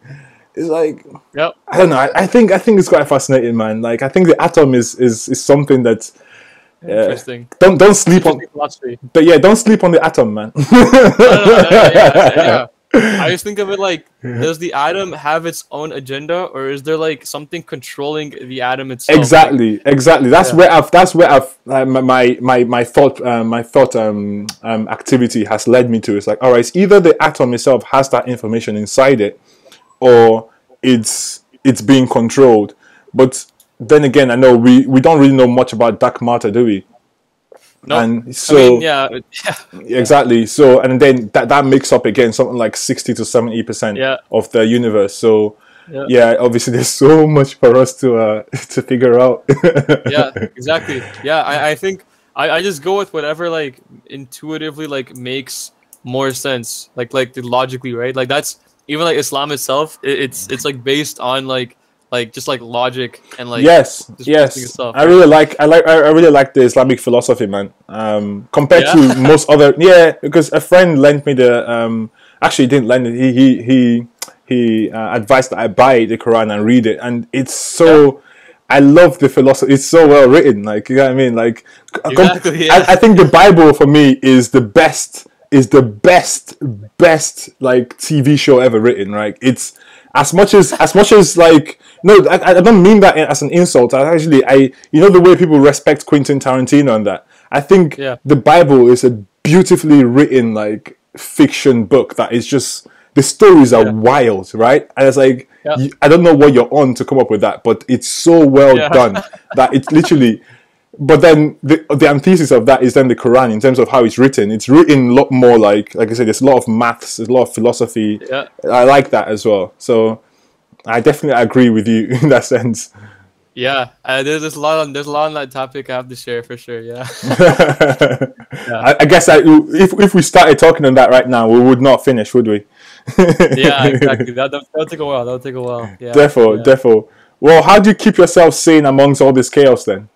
How do I keep myself sane amongst all this like philosophy chaos? Well, the chaos of the Yes. world, I guess. I mean, philosophy. Yeah. There's COVID. There's all this. I know you play basketball. You do music. So Yeah. what are these Ah. mechanisms that you use to keep yourself sane? Okay. I see. Um. Yeah. I mean, like, I guess again, it also goes back to Islam. Please, I guess. please, Yeah. educate me. Yeah. A lot of what I like Islam like the Quran itself describes like the Quran is like a manual for like living life, pretty much. So like it Hmm. tells you how to like live the optimal, like perfect life. Like if you want to live like a happy life, of course there's gonna be some sad moments, obviously. But if you Hmm. want to live, with like decency, so it tells you a lot of these things, right? And like it tells you the main reason you were created, like the main purpose is not to like solve cancer or whatever, like do all these things, learn coding, whatever. That's not the main purpose of you. The main purpose, not even advanced civilization, the main purpose, and okay, so second, yeah, but the main purpose was you to worship God, right? Hmm. So that's the main purpose.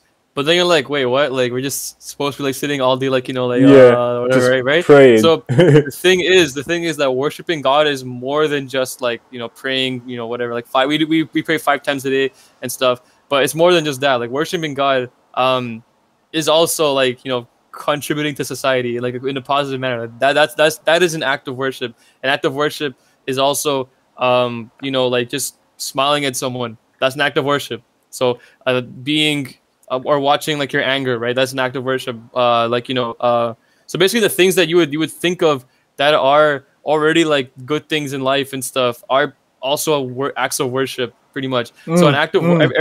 every single thing that is an act of worship is beneficial for you. So like we even like fasting's a really really big thing that we do, and of course we do it mainly for the thing to worship God, but obviously it has some physical It has benefits its to it, right? benefits, yeah.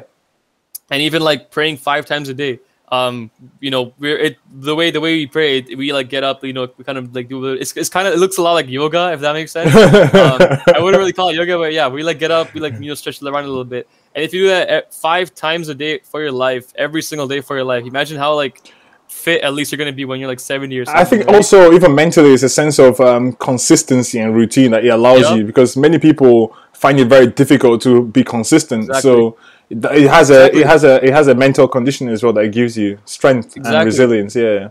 Exactly. So it has a bunch of these other effects that comes with it, right? Even if we have, so one prayer we have, it's called Fajr, and Fajr is basically really, really early in the morning. So right now, where I'm living, at least, it's around like 4:30 in the morning. So you would actually get up at 4:30 in the morning, like out of bed and stuff. You would, and then you would pray, and then if you want to go back to sleep, you go back to sleep, or you can just stay up at that point. So even waking up early is, part of our religion, and of course, waking up early, we know that there's a lot of benefits for waking up early. Like it's bad if you like wake up like late. That's something that you shouldn't be doing. Waking up early is also an act of worship. Yeah.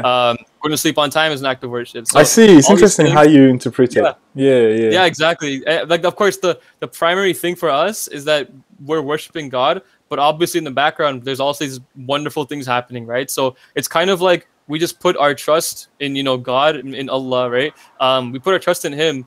And at the same time, like in the background, we don't have to worry about all these things that are happening, because at the same time, the things that we are doing to worship Him are actually, in fact, helping us, like in the end, right? So everything we do is to help ourselves, pretty much.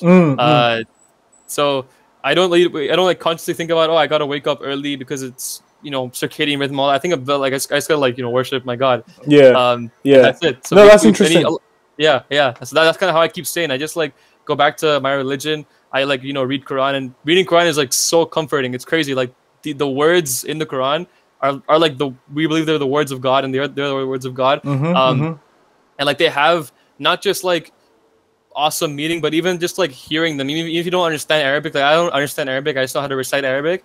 But like even just hearing it, it's like soothing, like to the ear. Like it's perfect. It's perfect like speech. So yeah, like stuff like that I do.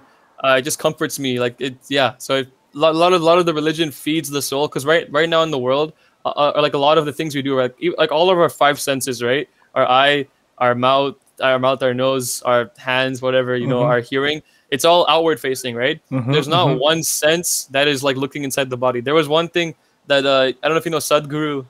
He's like yes, Indian dude, Indian guy. So he said like if you hadn't brushed your teeth in, let's say, like a week, right? Even though your nose is right here above your mouth, right here, if you stepped into a room, right?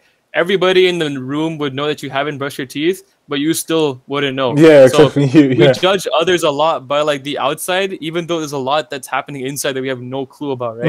And Islam is basically like all the worship that we do. It also feeds that soul inside of us, because again, we believe that our primary purpose we're even here, we're alive, is to worship God. And that might sound greedy, of course, at first glance, but if you think about it really, like what we're actually doing, it's also helping us a lot, like in the end. That's the primary thing. Like we don't worship God to make God feel great or whatever, right? Like he's not even human. He doesn't even have those attributes to him. We worship God because we want to actually help ourselves. So no, definitely, I understand that, because even for me, growing up as a Christian, I've always been like super inquisitive, and then the whole idea of religion in itself just didn't make any sense, because it always seemed to be like a template, right? It's almost like, this is what you need to do for this. And for me, just being young, it just never made any real sense to me. It's like I just never saw it to be like, all right. First of all, there are many plot holes around. But again, humans are very diverse, and it's like I don't think that every single person can like fit into a template of what to do. And again, the whole idea of God as well for me was like, well, I think that's what's actually quite key. It's like, how do you actually interpret God? Because you just described it as sort of a way of life in a sense, right? So it's like it at least it helps you to attain a way of life that keeps you sane. Keeps you sane. I would say I describe like religion as that. I would say I describe like that. I would say that I describe religion as that. Yeah. God is like this like one figure like that actually like has made everything. That's why I describe God. Yes. But but my religion, that's we're describing religion. But that's the thing. Yeah, and thanks for clarifying. So that's the thing again. It's like the idea of this one big thing, even that in itself did not make any sense to me. Again, that was just me being super inquisitive. And I think that took me on a journey where like I said, I read the Bible, I read the Quran, I read a lot of mythology from so many different areas. And the more I dug into older religions, right? Because stuff like, I don't know, like Judaism, Christianity, Islam, they're relatively new compared to stuff like Hinduism and Buddhism, right? And I started diving into all the religions, and I started noticing that the message itself is similar, right? It's very, very similar. Very similar. And they all, it's almost like it's been sort of, it's like, you know how we have Blade Runner, and there's like a remake of it. And then in 300 years' time, they're going to make another remake of Blade Runner. You know what I mean? Like, and they just keep on diluting the story further and further. But then if you look, there is just like eternal thread that sort of ties them all together, right? Sort of thing. And I feel that's sort of what religions are. Like, every religion is sort of tied by this eternal thread. So my mission was to just keep on pursuing it all the way to like almost the beginnings of it. And again, I wouldn't say that I'm religious. I would say maybe I'm more spiritual because of just understanding what that means to me.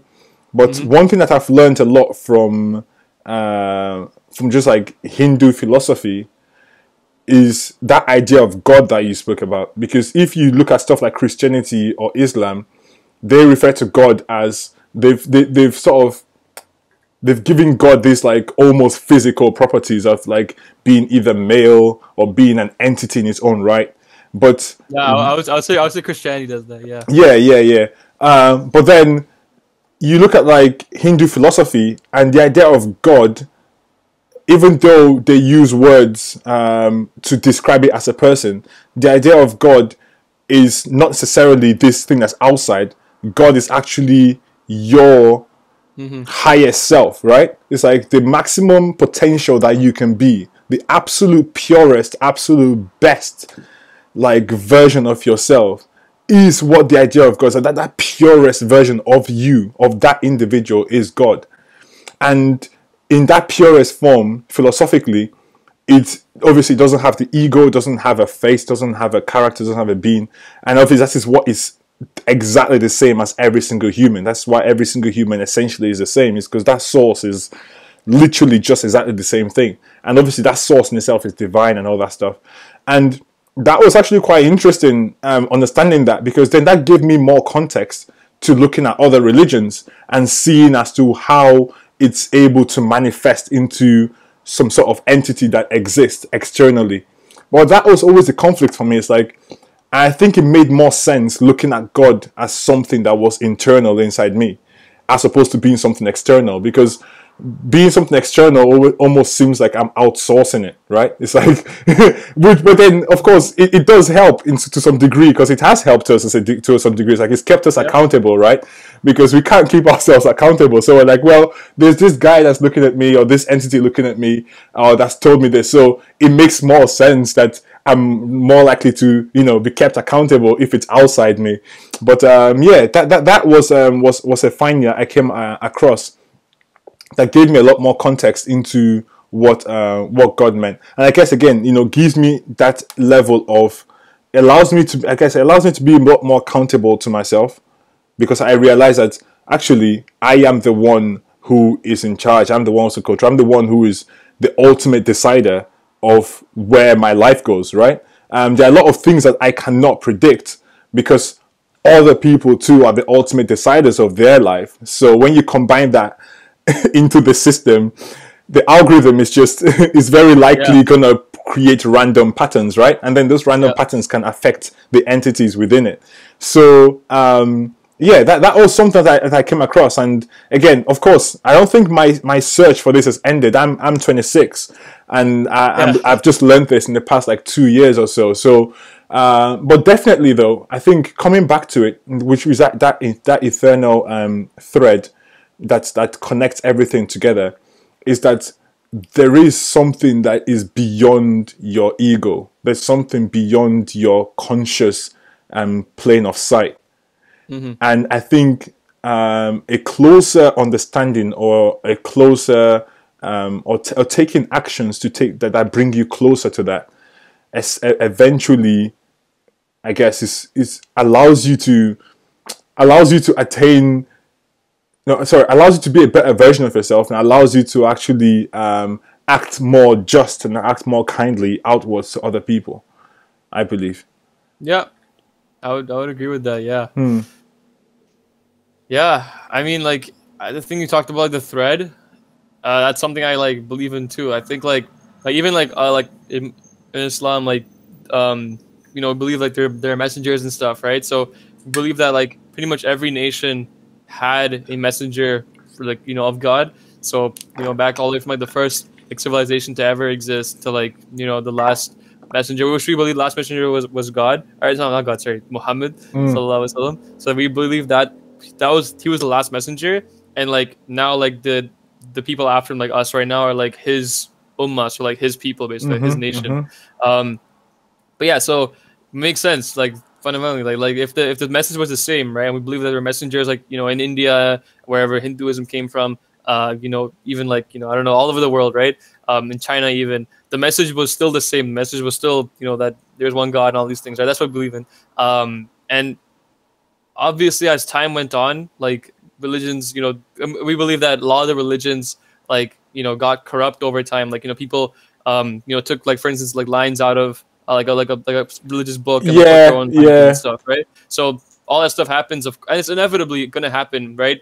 And obviously that happened, and that's why people, like, even like people who are atheists and people that dismiss religions and who are all into science, say that, like, obviously, like like if you take like a math book, right, 1,000 years ago, or you take like a religion book, they will say like the math book will remain the same throughout all the years till like now, because math doesn't change. But the religion book will change, right? Because we'll Yeah. want to obviously take things out, maybe intentionally, unintentionally, whatever, right? But there will be things that will get fabricated, will be corrupt and stuff. And that's why religions now are completely different from how they were like back then. Yeah. Um, Yeah. but of course, like I say this, and then obviously it's like kind of dismissing my own religion, but it's not, because like Islam is a bit different in the sense that like the way it was right now is kind of exactly how it was like back then, and that's something that Islam is specifically like for, like that's the reason why like that's how Islam is. Like even the Quran, right, the way it's written, this is what I've heard, is that like even if you take like one line just out of the Quran, right? Like, or just like exchange it with a different line, the sentence itself does not make any sense. Mm. Like you can't like just you can't just like change something Yeah, like as I said, this this is or where the that. maths comes in, and I know a friend was telling me as well. I haven't Yeah. verified this, but it's like there's a balance between the amount of time man and woman is mentioned as well in the Quran. Yes. Yeah. Yeah. So there's a lot of, Yeah. like I said, there's a lot of geometry and maths. This is why I really, really like the book, and like I said, in terms of the philosophy and the maths behind it. So I see what you mean, because structures that are like more, I guess, like math structures that are much more designed. You get what I mean? Like it Yeah. has a sense of A structure. architecture and design. Yes, a structure to it. It's much harder to take it off, because if I just take out the foundational beam of my house because I don't like it, right? Yeah. That's detrimental to me. The whole house is just going to fall off, and it Yeah. seems like Islam is that. I know. I definitely agree with you. It seems like one of those religions that are much more like, I guess, at least the context of it seems to have stood the test of time and stayed quite pure to its roots. But then Yeah. again, within every just within every like environment you find yourself, there is still like changes and there's still Obviously. adaptations of it. Yeah, Yeah. Obviously, yeah, and yeah. that's what's like. There's even like, so there's different things we follow, right? So there's three different things. There's one of them is the Quran, obviously. The second one is like hadith. The So like what the hadiths, the prophet. stories. Yeah. Yeah. Yeah, like so what the prophet did, like his life and stuff, and along with hadith, we have like seerah, so like the Yes. prophet's like life, right? Mm-hmm. Mm-hmm. So Quran is like the most pure sort of like source of information, right? If it's mentioned in the Quran, it's like 100% like no debate, right? Because the Quran itself, you can't change the Quran. Hadith is obviously a bit less, accountable than that, because it's just people have been writing it down and like whatever, and sometimes they can get changed and stuff, right? But there's like an entire science that goes into like verifying hadith, with which hadith are correct, Yeah. which hadith are Yeah. like stronger than others, There are not because that there's many some. of them, are there? Sorry. There are not that many hadiths. I mean, like, there's about like a few thousand, I would say. I think so. Oh, There's really? like, That much? yeah, I yeah, thought yeah, the hadiths were like not more than like. Again, maybe it's yeah, like in yeah, terms of yeah, yeah. time though. Yeah, it's a time, because there's like earlier ones and there are later ones, aren't they? No, there's all like the only hadiths that were there were from like the time of the Prophet like Sallallahu Alaihi Wasallam was alive pretty much. So like So you've got all these like yeah thousands of people. Again, sorry, I need to validate the things that yeah I've learned. So yeah I thought that the hadiths were written by sort of nobles in a sense, though, like people who were, or maybe intellectuals of the time in some yeah like you know, people that were yeah, like around the Prophet pretty much, the Sahaba. That's what yeah, they're called. yeah. So Yeah. I didn't realize there were thousands of them. I thought they were literally like maybe I a wouldn't say hundred or something yeah, yeah, like a hundred, but like Mm, they've written multiple, right? So like it multiplies obviously. So I like see, there's thousands of that. I see.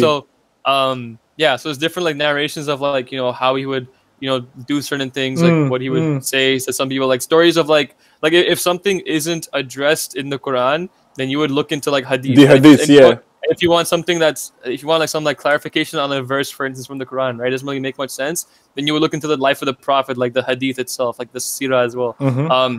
But obviously there's some people that there's tons of fabricated hadith, right? There's tons of Well, fabricated hadith, exactly. obviously, and that's why there's an entire science that goes into like finding like these fabricated hadith. Like that's why Islamic universities, like you can get a degree Yeah, as an yeah. Islamic scholar, right? That's their whole job, is to find these fabricated hadiths, validate them, and they look at like different sources, right? They will look at like one source that mentions like this story or whatever. They look at another completely different source that mentions the exact same story, and like Mm, a bunch of different sources, and they were like cross-reference, and if all of them match up, then this hadith is probably like pretty strong, right? Whereas a mm. hadith that's only in one place, random, kind of area, it's probably like it's likely that it's very fabricated. So Interesting.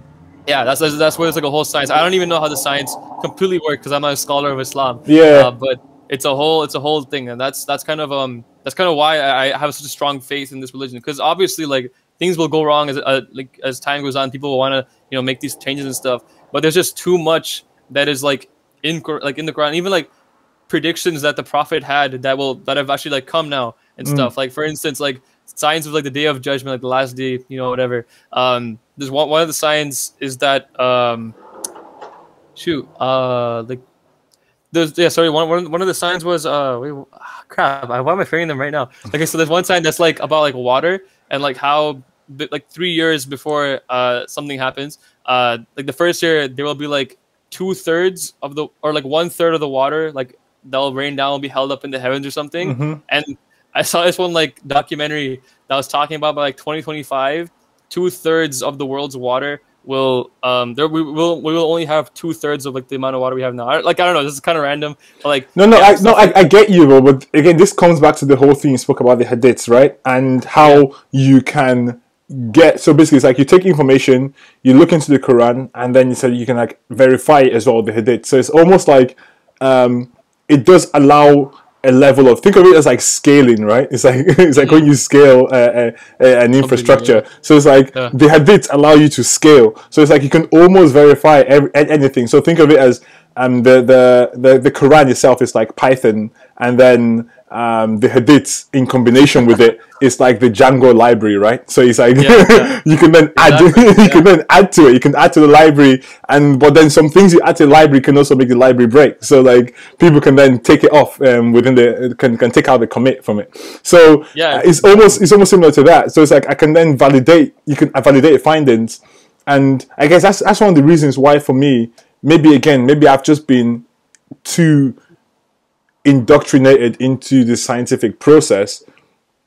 Not that I don't see anything else. I mean more in terms of the scientific method, right? Where I'm like, all right, if an idea comes, I try to validate. So like even like seeing stuff like like you just said, the documentary about the 2/3 thing.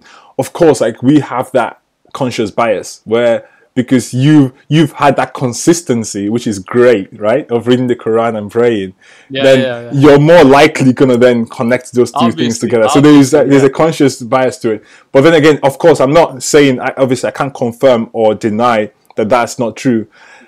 I look forward to the year 2025, right? Yeah, I mean that was from a weaker one. I actually have one more. So like one of them, But I think is that's that, interesting.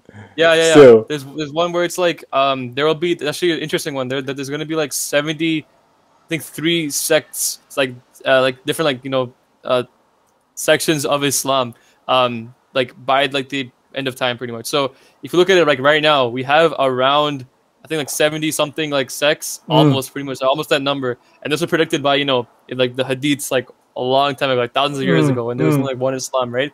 So it's kind of funny that even like he like said, like, of course that's not him, it's like God telling him. Yeah. But it's predicted that like Islam would break up into like 70 sects. If you told someone like back then like Islam would be like 70 different sects, they're like, wait, what? Like how? Like Islam is like, but then after after Muhammad died, I mean, Islam basically broke into two sects anyways, didn't they? Yeah, exactly. And it's kind of interesting So, that, like, he printed that already, like, and it started happening there. Yeah, I think it's quite, that's actually pretty interesting, man. I think that's quite cool, because then if you look at the stories there as well within the Quran, I think it's like looking back, even like it's very like historical as well, right? And how you can look at all the history of what's happened in the past. Now, I really like learning about all that stuff, man. I genuinely do. I think actually I learned a lot about Islam in during lockdown. During the first lockdown, I was like, I went on Khan Academy, and I was just like watching a ton of, like, I was explaining a lot of things, and then obviously I started speaking. Khan Academy? Yeah, man, it's really weird. Like, they had lots of, like, because they have this course about the just history of time, right from the beginning, just going through everything. So I was just sitting there just watching the whole thing right from the beginning, just watching everything. But again, it's like we spoke before, that's like the 20%, more like 5%, the surface knowledge, right? And then anything I mentioned there, I then take it on, and then I sort of either research it or ask friends as well. I've got my friend as well, who's actually from Syria, who explained it to me, and then explaining more, like I said, told me about the hadiths, and then gave me more gave me more context to it all. And I was like, wow, it's a fascinating story. Tell me more. And now it's interesting how humans tell stories. I think storytelling has been still is one of the biggest ways to connect to human emotion, and we still exploit it right now, be it in marketing or whatever it is. Like, we still exploit it. And that's the thing, like, within this text, right, I'll use Hinduism, because at the moment now, where I've got to in terms of the oldest religion is Hinduism, and I know that they're more older than that, which I haven't got to yet. But in Hinduism, for example, what I've learned is that, because a lot of people look at Hinduism and it's like, oh, they've got so many different gods. But I'm like, actually, within Hinduism, there's not so many different gods. There's one God, right? And that's why I explained to you, is the one that's sort of that pure divinity. But then it expresses itself in different ways, which makes a lot of sense, because humans are like multifaceted, right? Like, there's a multiplicity to every human. Like, today you feel creative, tomorrow you feel agile and strong, you run, you get what I mean? Tomorrow you feel sad, next day you feel angry, next you feel like you want to cook, you feel, you feel love, you feel passion. So, and that is literally how, because again, it's about storytelling, right? And it's the way they told the stories at the time. It's like, when they see someone, especially, again, I'll refer back to my own place in Igbo land and Igbo culture. When you see someone act in a specific way, you basically, that character becomes an entity of its own. It's like you give off an energy, and that energy becomes its own entity. So someone can say to you that you're giving off the energy of a specific god, right? But that god basically is in reference to that character. Like, they say you're really, really strong. They'll say like you've been what's the word when some, like, a spirit takes over you? Shit. Possessed. So it's like you've been possessed by that god. But what they're referring to is more like you're basically channeling a specific type of energy, right? So that's actually something, again, that gave me so much more clarity as to how religions were formed and how people were making sense of the world. Because, of course, we didn't have the science and the knowledge that we have about the whole world right now like we do. So they were probably just looking at, like, all right, let's use storytelling, and very descriptive storytelling, right? to express emotion, to express human activity, and a lot of this got portrayed in the gods and the way that it is. And even if you come all the way back down now to religions now, or you talk about Islam or even Christianity, for example, and you look at the stories, and that is where, for example, my caveat is that we then take the story so literally in some cases. And that's like understanding the anthropology of it, the history of it, where it's come from. A lot of these literal words were more descriptive, right? They're describing a context. as opposed to it being this specific thing, if that makes sense. But then now we read it and we take it for that specific thing, which I think again, which is probably where a lot of the conflicts and misunderstandings arise from. Yeah, like in Islam too, like the stories, like you can take them like literally, and they also there's both a literal meaning and a metaphorical meaning, and it's really interesting that like both the meanings can complement each other, and they both also make sense on their own. They're not like conflicting each other. But like yeah, like you can have. That's kind of also the beauty of the Quran as well, because there's like both literal meanings, metaphorical meanings that like correlate with like other verses about like different like stories and like how they have like the same message and stuff. So there's all that. Yeah, pretty much. But like, I wouldn't say that like religions were like created by people. Like that's what like obviously like makes sense, how like people created religions to like have like faith and like like have like this to explain right? The world around them to a degree. The way my view is that like religion like came down from us, and I like it's also kind of like the please go on, right? Please go on. Also like it's also like what came first, the chicken or the egg? Like, is it because I was brought up in religion that I think like that, or is it because like that it actually is the way, and like now after corruption we think that like it was actually like humans that make these religions? So it's kind of, I don't know if that made sense. No.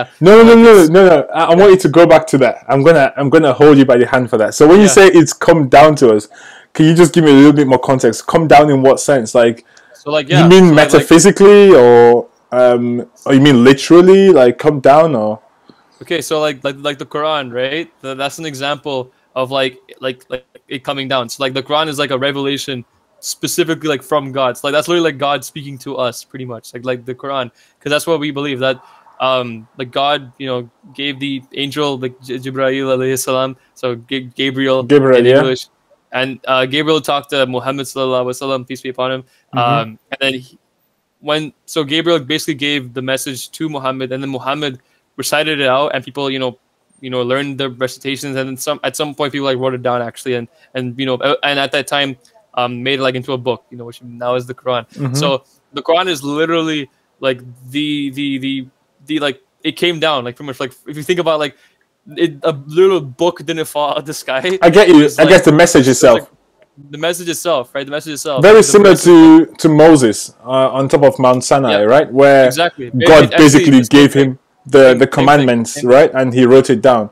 But same thing. I mean, but isn't it fair to say though that, again, maybe this is just more of like just my thoughts, but isn't it then fair to say that, because a lot of these people, there's something that happens here to humans when you're in solitude. When you're in solitude, especially when you're in mindful solitude and you sort of go into it as a sort of project to work on something.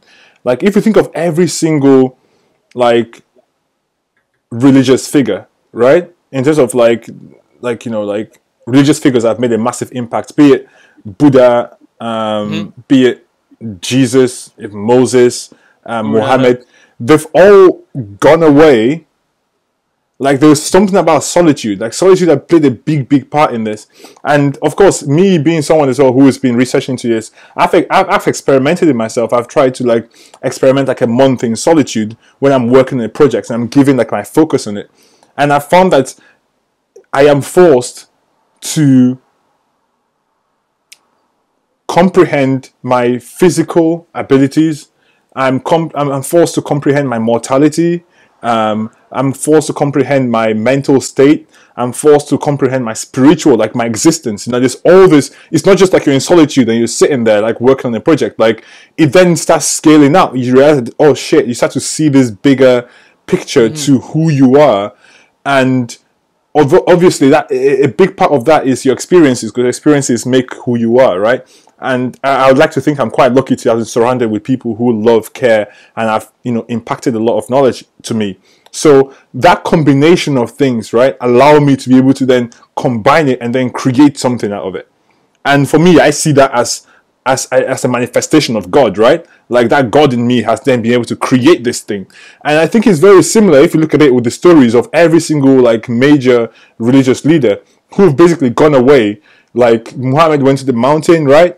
Mm-hmm. Jesus went away to the desert for 40 days. Same with Moses as well, went away and came back with it. Buddha as well went into the forest as well. I mean, and then they came out with this realization. So I think the solitude plays a big part. And of course, this is just me speaking purely from the research perspective, right? From the scientific research perspective, in terms of not even scientific per se, I'd say more human Logic, yeah, just human behavioral and logic. So it's all right, just trying to put yourself in the shoes of these people at that time. They've actually gone away, and given the type of influence and knowledge and personalities there were, because Muhammad was was super educated, right? No, he wasn't. He was not poor. He was poor. Was he right from the beginning? Because he was very poor. He came out to I'm just trying to, if I want to say what I know, so then you can then debunk it, or clarify it, because he eventually had a lot of true. He hustled, right, and was able to get some sort of favor with a lot of people, because was it Fatima, his wife? Yeah, Fatima. She was not poor, was she? And she was slightly older than him as well. So, because I know he was connected, because just I think of his character, he was able to connect with people. So when I mean poor, I don't mean poor in terms of wealth. He was rich in terms of his network, in terms of his network was his connection. So again, sorry if I didn't clarify that. So he was he had access to education, in that sense, of people who he was meeting, to knowledge. Again, I mean, to a network of people, and I think that plays a big part in someone's life, because, like I said, your experiences make you who you are. And I guess the same with someone like Buddha, for example. Buddha was not poor either. He was educated and he had access to knowledge. And I feel like that as a base is a really good starting place. And then when you go into solitude, you're able to then reflect upon that. And that gives you a lot of context about yourself. And then when you start to dive deep into yourself and you find that divinity within yourself, that divinity within yourself is very likely the same exact divinity within other people as well. So it's very easy, I think, to relate to humans at that point, and then tell stories that everyone can then be like, oh yes, of course, this is something that I can relate to. I don't know if that makes sense. Yeah.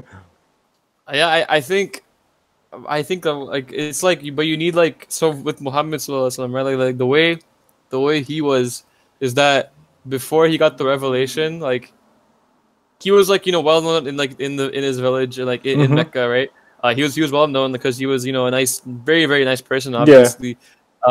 Everyone at least knew him and stuff. But he still was relatively he was literally a shepherd. Sheep, and it was just him.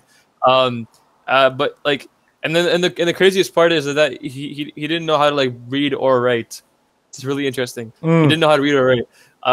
Which is also another reason why it's even more crazy that he was reciting all these things that were very deep. So, but yeah, but I don't really know that much about Buddha and stuff. But I wouldn't say that I think if you're saying that because you have access to all this knowledge and stuff, and it kind of goes in your brain, and then you go into this cave and you just sit and think and whatever, and the stuff within your brain kind of just starts doing stuff, and it becomes this thing where you start seeing, you become whoa, you become woke, right? You start seeing stuff, and stuff, right? But I would say it doesn't really apply to Muhammad, right? Because he had pretty much no knowledge. He was in terms of knowledge wise, he was pretty poor in knowledge. He didn't really know much. He was just a shepherd. He was just a simple guy. He was, of course, a very very nice. His character was amazing, obviously.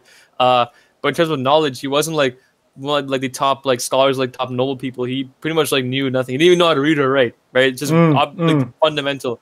But he got this revelation and he started spitting facts, right? So I see. I would say that kind of doesn't really fit with the thing of I like the Buddha example basically. But I don't know if this is accurate. I remember hearing this somewhere. I don't know if it was his first revelation or if it was one of his revelations though, but he got it literally like in his like room or whatever, like he like or like in his house, like he literally just got a revelation, like like and revelations would come to him like without any notice, like they would just come to him, and the first time he had one was like really traumatic because it's like, wait, what the hell just happened to me, right? Like he started reciting stuff, this angel spoke to him, like what like this, that's crazy, right? So he was kind of freaking out. He was like, you know, I don't know what the hell's going on. His wife had to like, you know, comfort him, and his wife was there to like you know, to help him and stuff.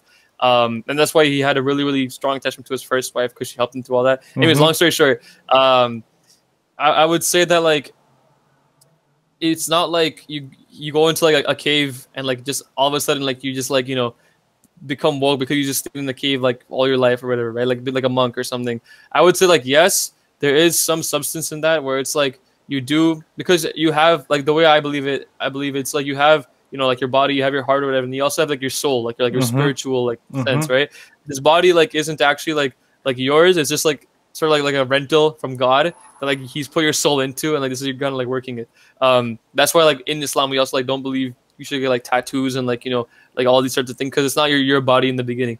Anyways, long story short, I get it. I get it. Yeah. So anyways, in terms of like meditating and like being in a cave and stuff, I feel like obviously like that you do connect to like God that way, like because you do like, even like when you're praying, for instance, right? You're not like talking to anyone. You're just like in like your own sort of like bubble. And what you're doing is that you are having a conversation with God essentially. But I would say that like the like a messenger of God is different from like a normal person. So I can still like, you know, have like a connection to God. I can still like feel God. Like when I read the Quran, for instance, I feel like something inside of me. Like I feel like, I don't know, like I feel like whenever like I recite the Quran, somehow I don't know like what it is. I always feel like there's like shiver up my spine. Like I don't know what it is. Okay, I don't know what it is. It comes sometimes. It doesn't really come. Sometimes it just comes. I'm like, whoa, where did it come from? Yeah, I see. But like in that sort of a sense, right? It's sort of similar to like, you know, just like being on your own, like isolating yourself and stuff, like just getting that. But I would say that just because like you have all this knowledge, you isolate yourself and whatever, doesn't mean you're bound to like get enlightened. Definitely, right? no, definitely. I would, yeah. There are definitely like different components to it, of course. Yeah. Of course, I don't think anyone that just. I mean, if that's the case, then all prisoners would be enlightened. Like, Yeah, exactly. But yeah, so I would say that like, when you're talking about like how we have like a God inside of us, I feel like that ties in parallel with like the my belief of like having like a soul, because you have like your, in Arabic you call it your nafs, which is basically your ego, and you also have like your soul, which is like, you know, your soul, which is I think similar to how you describe like the God inside of you. But I still believe that like that God like that's up there and your soul is connected. So like there's some, I guess there's like some similarities where it's like the God isn't like actually inside of you, but it's like you still have a connection to that God. It's still like, but it's still external of you. Instead of it like being, you know, you are God pretty much, or like you have the God part of you. But yeah, so I would say that where was I even going so with this? Like, I was gonna say, yeah. with that you said there, right? So how the body's a rental, and basically we have a soul. And for example, you give the example of not putting any tattoos and other stuff or piercings on your skin. So what do you say about bionic arms and prosthetic legs, and to the point where, as a civilization, we're gonna get to the point where people would genuinely like swap out their eyes for more mechanic ones, or swap out their arms for, you know, prosthetic or bionic arms. So how does that tie to it? Does that confirm it, or does that go against that? Honestly, to be honest, that's a really good question, because I haven't really thought about like so are you saying like, so prosthetics are fine, like if you've lost your arm like in an injury or something, right? Like you need a prosthetics to survive. But just to say that's fine is just, you know, again, that is not so. So for example, prosthetics and a bionic arm would be exactly the same thing, right? So it doesn't matter what the context of it is. No. I would say like if you're like, let's say like cutting my arm off, right? For like to put like a bionic arm in. I haven't thought about this, and I would have to like again like I'll have to think about it. We'll have to have another conversation, definitely. This is not the last of it, man. yeah, exactly. But I do see, and in my opinion, it is fine. Like I believe like in Islam, it is fine if you like, you know, have let's say like your arm cut off by accident, like you were in a war or something, and now you need it, having a prosthetic would help you like in life and function and stuff, obviously. But a tattoo, for instance, right? That's voluntary. That's like something you're doing to like just do to your own body. For even like the bionic arm, I would probably think that it would be you know, conferring, or not conferring, but like the opposite of the bad thing. Like let's say like you cut off your arm because you didn't like your arm and you wanted a bionic arm because it's super strong or whatever, right? I would say that is probably on the side of like the same like tattoo thing where it's like you're modifying your body. That's what I would think. I haven't, you know, I would talk to like I think no, that I see what you mean there. I just want to just get your perspective on it, because I mean, if we're moving towards a direction right now where we're just as a civilization where we've got the bit of comfort, like we don't have to worry about what we're eating the next day. Obviously there are many people that do, but in terms of, we don't have to go farm for our food, right? We don't have to worry about like, you know, a dinosaur or saber-toothed tiger coming to take our kids or some shit, right? So that's not the case. So with more comfort comes a lot more ability for us to, like, you know, feed the self in the most healthy or unhealthiest ways. You know, you have people basically overeating, which in a sense can be seen as a sin in many religions, right? And even in reality, it's like, mate, you're genuinely harming yourself, right? Like you just eating loads. But then again, you have a case where as we evolve, we're like, all right, now we have a phone, right? We're basically cyborgs because we can't do without our phone. Like, it's not attached to us physically, right? But it's mentally attached to us. Like, we're basically cyborgs because we carry around the phone. We can't do without it. So and that's just the beginning, right? So you have a case where, let's give the NASA example. So let's say it gets to the point where humans are going to start like exploring asteroids. And for that specific subgroup of humans who are going to be exploring the asteroid, they require a tool for drilling, because the humans there just drill better, right? Let's just give a hypothetical example. So what happens is that they then created, for every person going on that mission, they've cut up their right hand, right there in the elbow. They've put a bionic arm, which they can interchange. They can interchange it with a normal hand for grabbing stuff. They can interchange it with a drill bit for drilling. They can interchange it for a scanner for scanning the environment, wherever it is. So now, that set of human beings, so they're using that for a purpose because that is what they're working with, right? But again, it's a forced engineering, because it's like, well, there is no need for you to cut off your hand. But now, because we're all in space and we're having to do this, we're going to do this way. And I'll even take it a step further. Say, every human, maybe there's stuff like there's stuff like global warming, for example, that's like rises the sea levels. So now every human has to be able, like the houses we live on now are like, you know, we have this tall long stems, and like the houses like float on top of water, and maybe we have to basically get down to the sea, get some stuff from the sea, and then fly back up. So I'm just giving this hypothetical situation, and then every human being then has to then change their nose because they need to be able to breathe underwater. So everyone's nose gets cut off and then replaced with this device that allows us to swim in the water. And then our legs all have like fission powered rockets that allow us to boost ourselves out of the water back to the land, right? For example, so I'm just giving an example in this case where we're genuinely modifying ourselves. So how does the ethics of that now balance with? I know, of course, you see, and I think on a philosophical level, you can go quite deep with it, and that's why I do want to understand. Of course, I know you say you're not a scholar, you're not an Islamic scholar, but definitely I like to understand more in terms of like how you see it playing out, and like, all right, how does this align with the ethics of the message from the religious text? You know what I mean?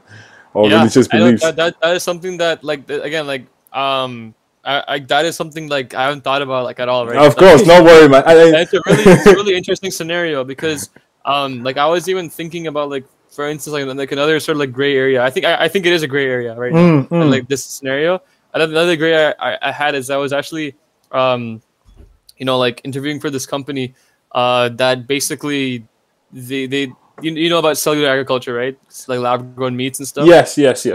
Yeah, so they were a company like doing cell agriculture. I love cell ag; it's amazing. But what they were doing is that they were like cultivating pork in the lab, right? And pork is, of course, like, like, you know, you can't eat it in Islam. Yes. So I was like, you know, can I be working for a company That's creating it. sells, that creates pork. But in the lab, it's not a pig. It's like it's a lab. So I was like, it's a great area. Yeah, that is very great.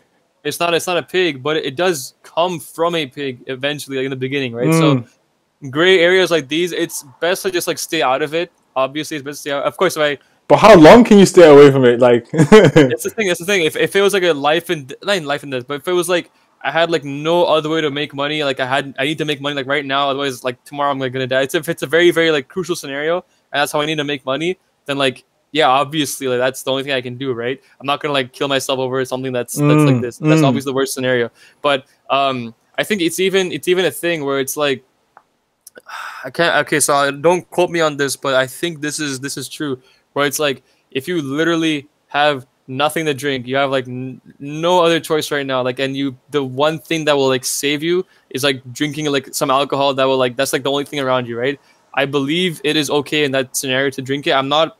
Don't quote me on that, but no, it's fine. Like I said, I know you're not a Islamic philosopher, but again, I haven't finished reading the Quran as well, so it's not like I can even like confirm that because it's like because for me, from my knowledge, it's like, well, who do you think you are? Like, why should you be alive? You know, if you're in that scenario right there, why sin to stay alive? Like, what if that is the scenario in which God has put you? That actually that is it. That's the end. It wouldn't even be a sin in the like if what I said is true, then that you drinking the alcohol wouldn't even be interesting. I see. Yeah. It's a paradox in a sense. Yeah, kind of. It's just like even like think about like fasting, right? So like it's a sin, like if you know about fasting and stuff, like not to fast within Ramadan, right? But let's say you are like, you know, really really sick or something, or you are like traveling or something, right? Or like you can't just like fast because you were traveling in an airplane and whatever, right? In that scenario, it's okay. Like you don't need to fast in that scenario. It's okay. Like you're fine, right? So it's like if it's hard for you, like basically like God wants to make things easy for you, right? So in that case, it's not gonna be like, oh, like you are traveling, I made you travel because like, you know, I want you to like sin and like not do this. No, it's like, you know, he made it like not a sin for you. I so see. Things like that are things in Islam. Yeah, so like even the alcohol thing, like if I would have said this true, then no, it's fine. I'm not quoting you on it. It's interesting anyways. You're not out there to get me. I know what you mean. Oh, it's fine. It's been really, really, really nice talking to you. I was gonna ask you if you had any. Actually, you can just send it to me, like any resources for your work and stuff that you're doing, and yeah. Awesome. Well, yeah, thanks you so much for having me, inviting me on. Awesome, man. It's been really, really fun talking, man. It's been a really interesting conversation. It has been. It has been, man. It has been. Thank you as well for just opening up as well and sharing, man. I think it's been blessed. Man. Thank you so much. Thanks for reaching out. Like, what a crazy thing, like from a LinkedIn comment to like a 3-hour, 2-hour conversation. Yeah. Crazy. No worries, man. Man, till next time, man. Stay blessed, man. Have a lovely day. Yeah. All right, man. Take care. Have a lovely day too.